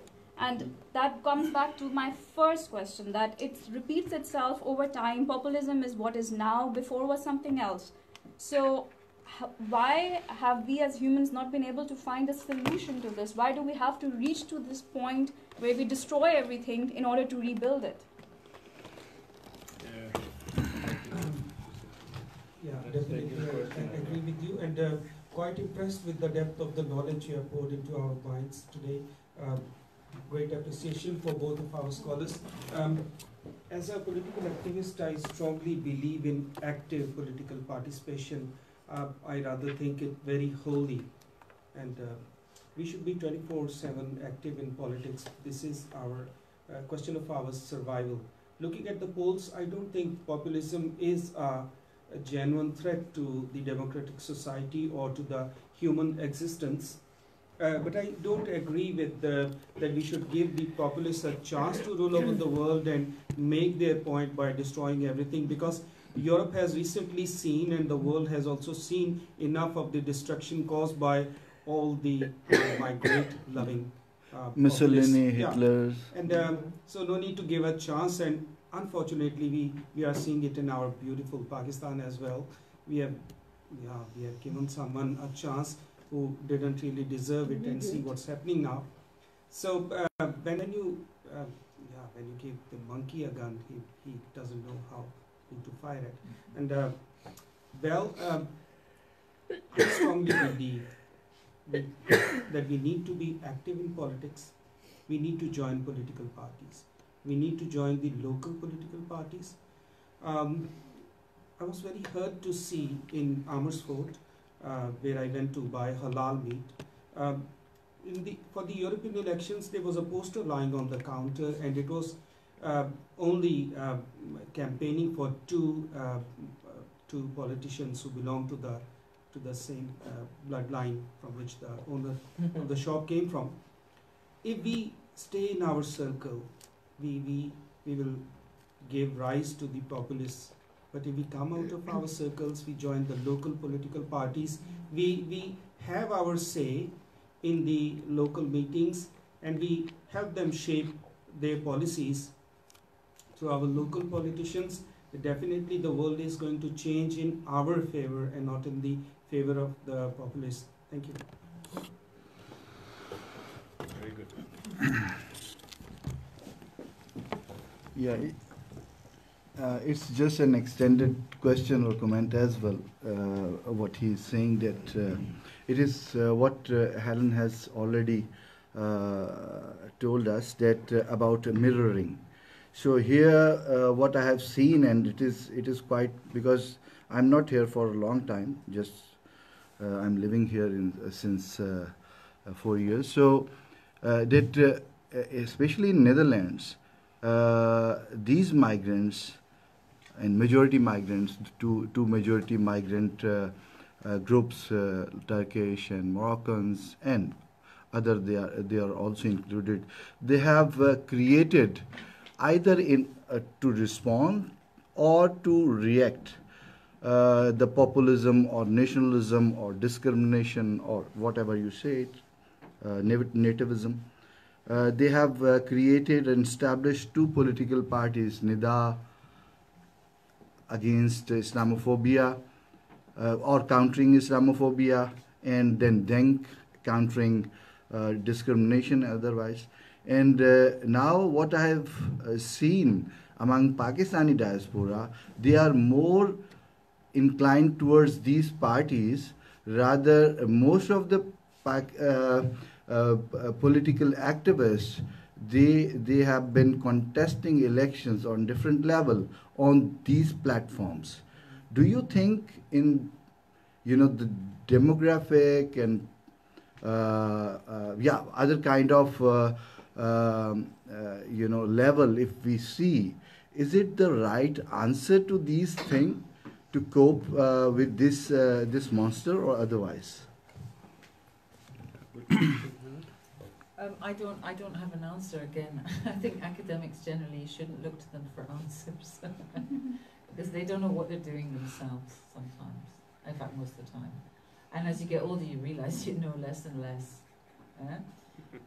So I would say that it was partly because of the parties not including minority groups on their lists in the first place that these new parties were created. So what maybe these new parties are is a kind of knock of entry. It's people wanting into politics who've been excluded.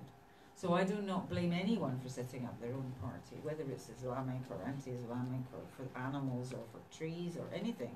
Because if you haven't had those issues on the agenda, you want them on the agenda, right? You want to get your issues into politics so that instead of only talking about you as migrants, you're actually talking as migrants or as Dutch citizens. And you don't want to always be the last on the list. Which is what's happened to women, it's happened to minorities, it's happened to lots and lots of different categories of people. So I hope those parties kind of like are a way in to power, to the mainstream. And then maybe you can do alliances with other parties. That's what Dutch politics is all about. It's all about alliances. So there's no reason why you can't collaborate in a parliament, even if you're only 3 or 4, because somebody may need you. I hope it's not Wilders, because you won't be able to work with him. But you can work with PvdA, you can work with D66, you can work maybe up to and not including VVD. Mm-hmm. I don't know. But I'm sure that small parties have a role. And if it was a one majority system, you wouldn't have these small parties. If it was the UK, it wouldn't make sense. But here it makes sense. Or the US. Yes. Anila? I just want to say, like, civic engagement and political engagement is the key answer to today's situation. And these all local parties, though they come up with some kind of identity crisis, actually. They don't feel belong here, and they are too much stranger from their own home countries. But they really want to say something, and they are becoming like some kind of reaction because they feel left. And they really want to feel representative. They really want to feel included in all the decision making. And this is the system. But as Helen said, we really need to be careful what kind of message they are delivering. Are they inclusive, or again they are repeating the old populist ideas we are fighting for? So we have to be more careful. Just to add just a couple of sentences, I think the situation is also changing there. You're right that anybody has, if a group of people thinks that they are not being heard and their issues are not being dealt with by or taken up by the mainstream political parties, they have the right to start their own movement, and this is how movements start. But I think with evolution of new and coming of new generations, if you think now, looking at European elections, the Spitzenkandidat, the top candidate in the European Union elections of FFD I think is a Turk gentleman. Yes. Yeah.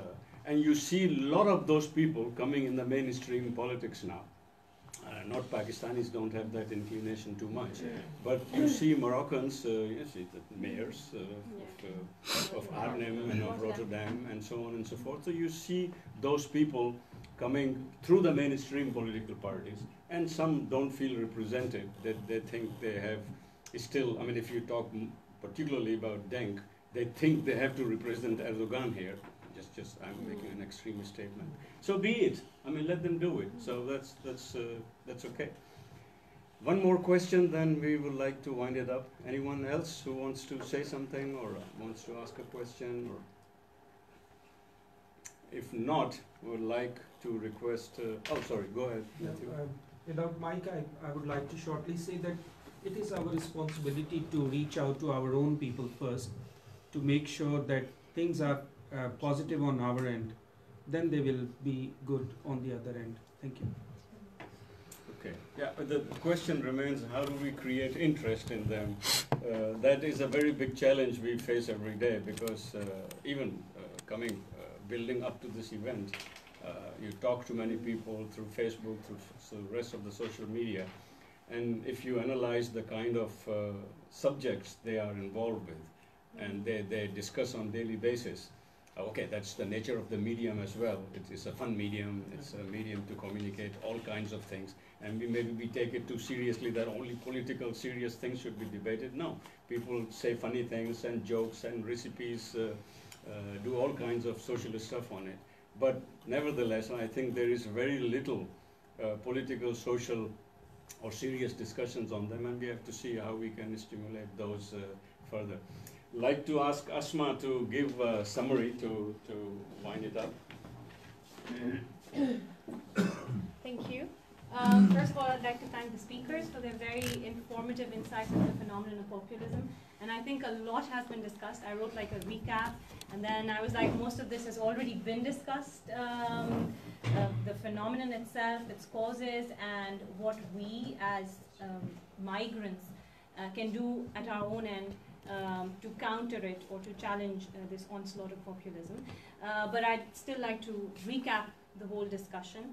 And as already mentioned, immigrants have been a part of Europe for decades, if not more, and in the Netherlands, especially this changing nature of the allochtonen from guest workers to this new generation which was born and raised in the Netherlands, which is struggling between the values of their parents and still claiming Europe as their own, just as much as it belongs to the natives. Now I'll use that word.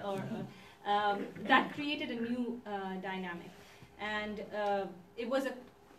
their parents' culture was far removed, or apparently far removed, from the ethos of European society, but it was trying to claim Europe as its own. And this underlying tension, combined with, amongst many other factors, the economic recession of 2008, gave a boost to the populist narrative, where there was this attempt to find someone to blame, and so the foreigner was the most obvious target. Also, the recent wave of immigration from conflict-ridden areas like Syria, Afghanistan, it only gave it a further boost.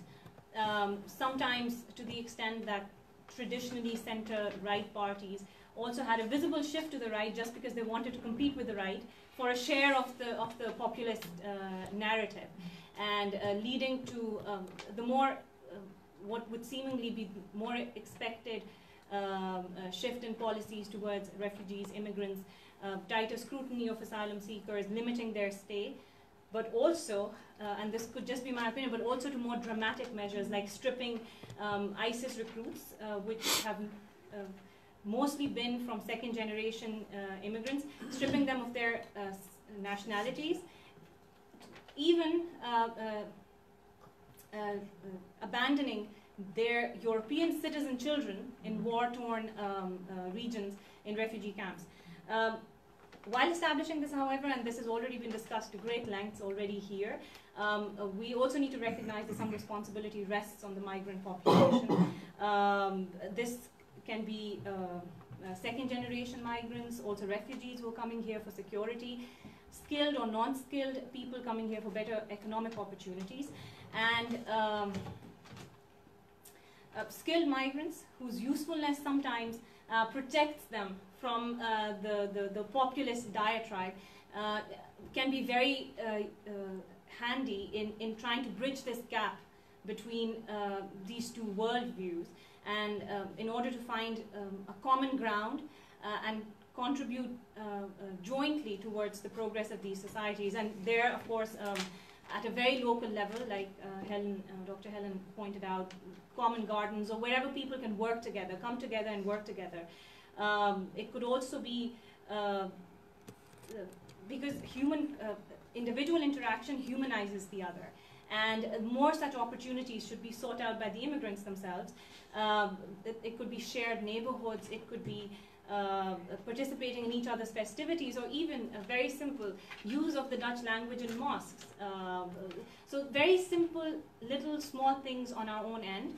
And I do realize that when we talk about these small measures, maybe we're oversimplifying this very complicated, multifaceted challenges of populism, but still, I think it's worthwhile for migrants to introspect, to recognize, and to address some of the resistance from within their own communities towards integration. And this could probably be one of the, if not the most effective ways of challenging the narrative that the populists propagate.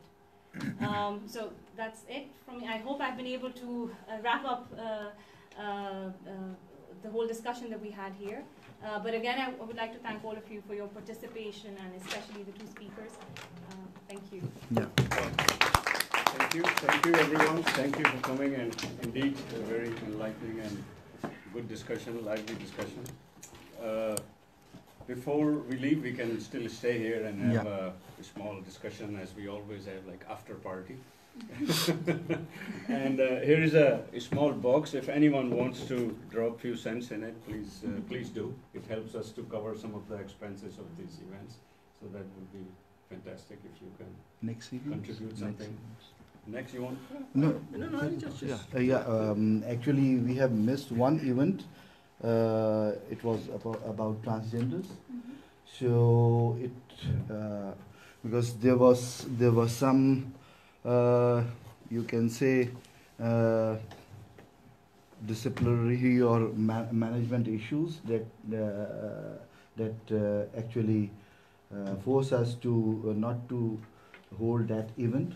But in the next, our next event would be the same event, but with broader participation from different communities, not only from Pakistan. So that it was and it is still an issue that we want to discuss. So just to announce it or inform you that the next event would be about transgenders. Yeah? Do you know the date? No, we would announce soon. Obviously, you are all in touch because, yeah, I think very soon. Okay, thank you very much. Thank you, everyone.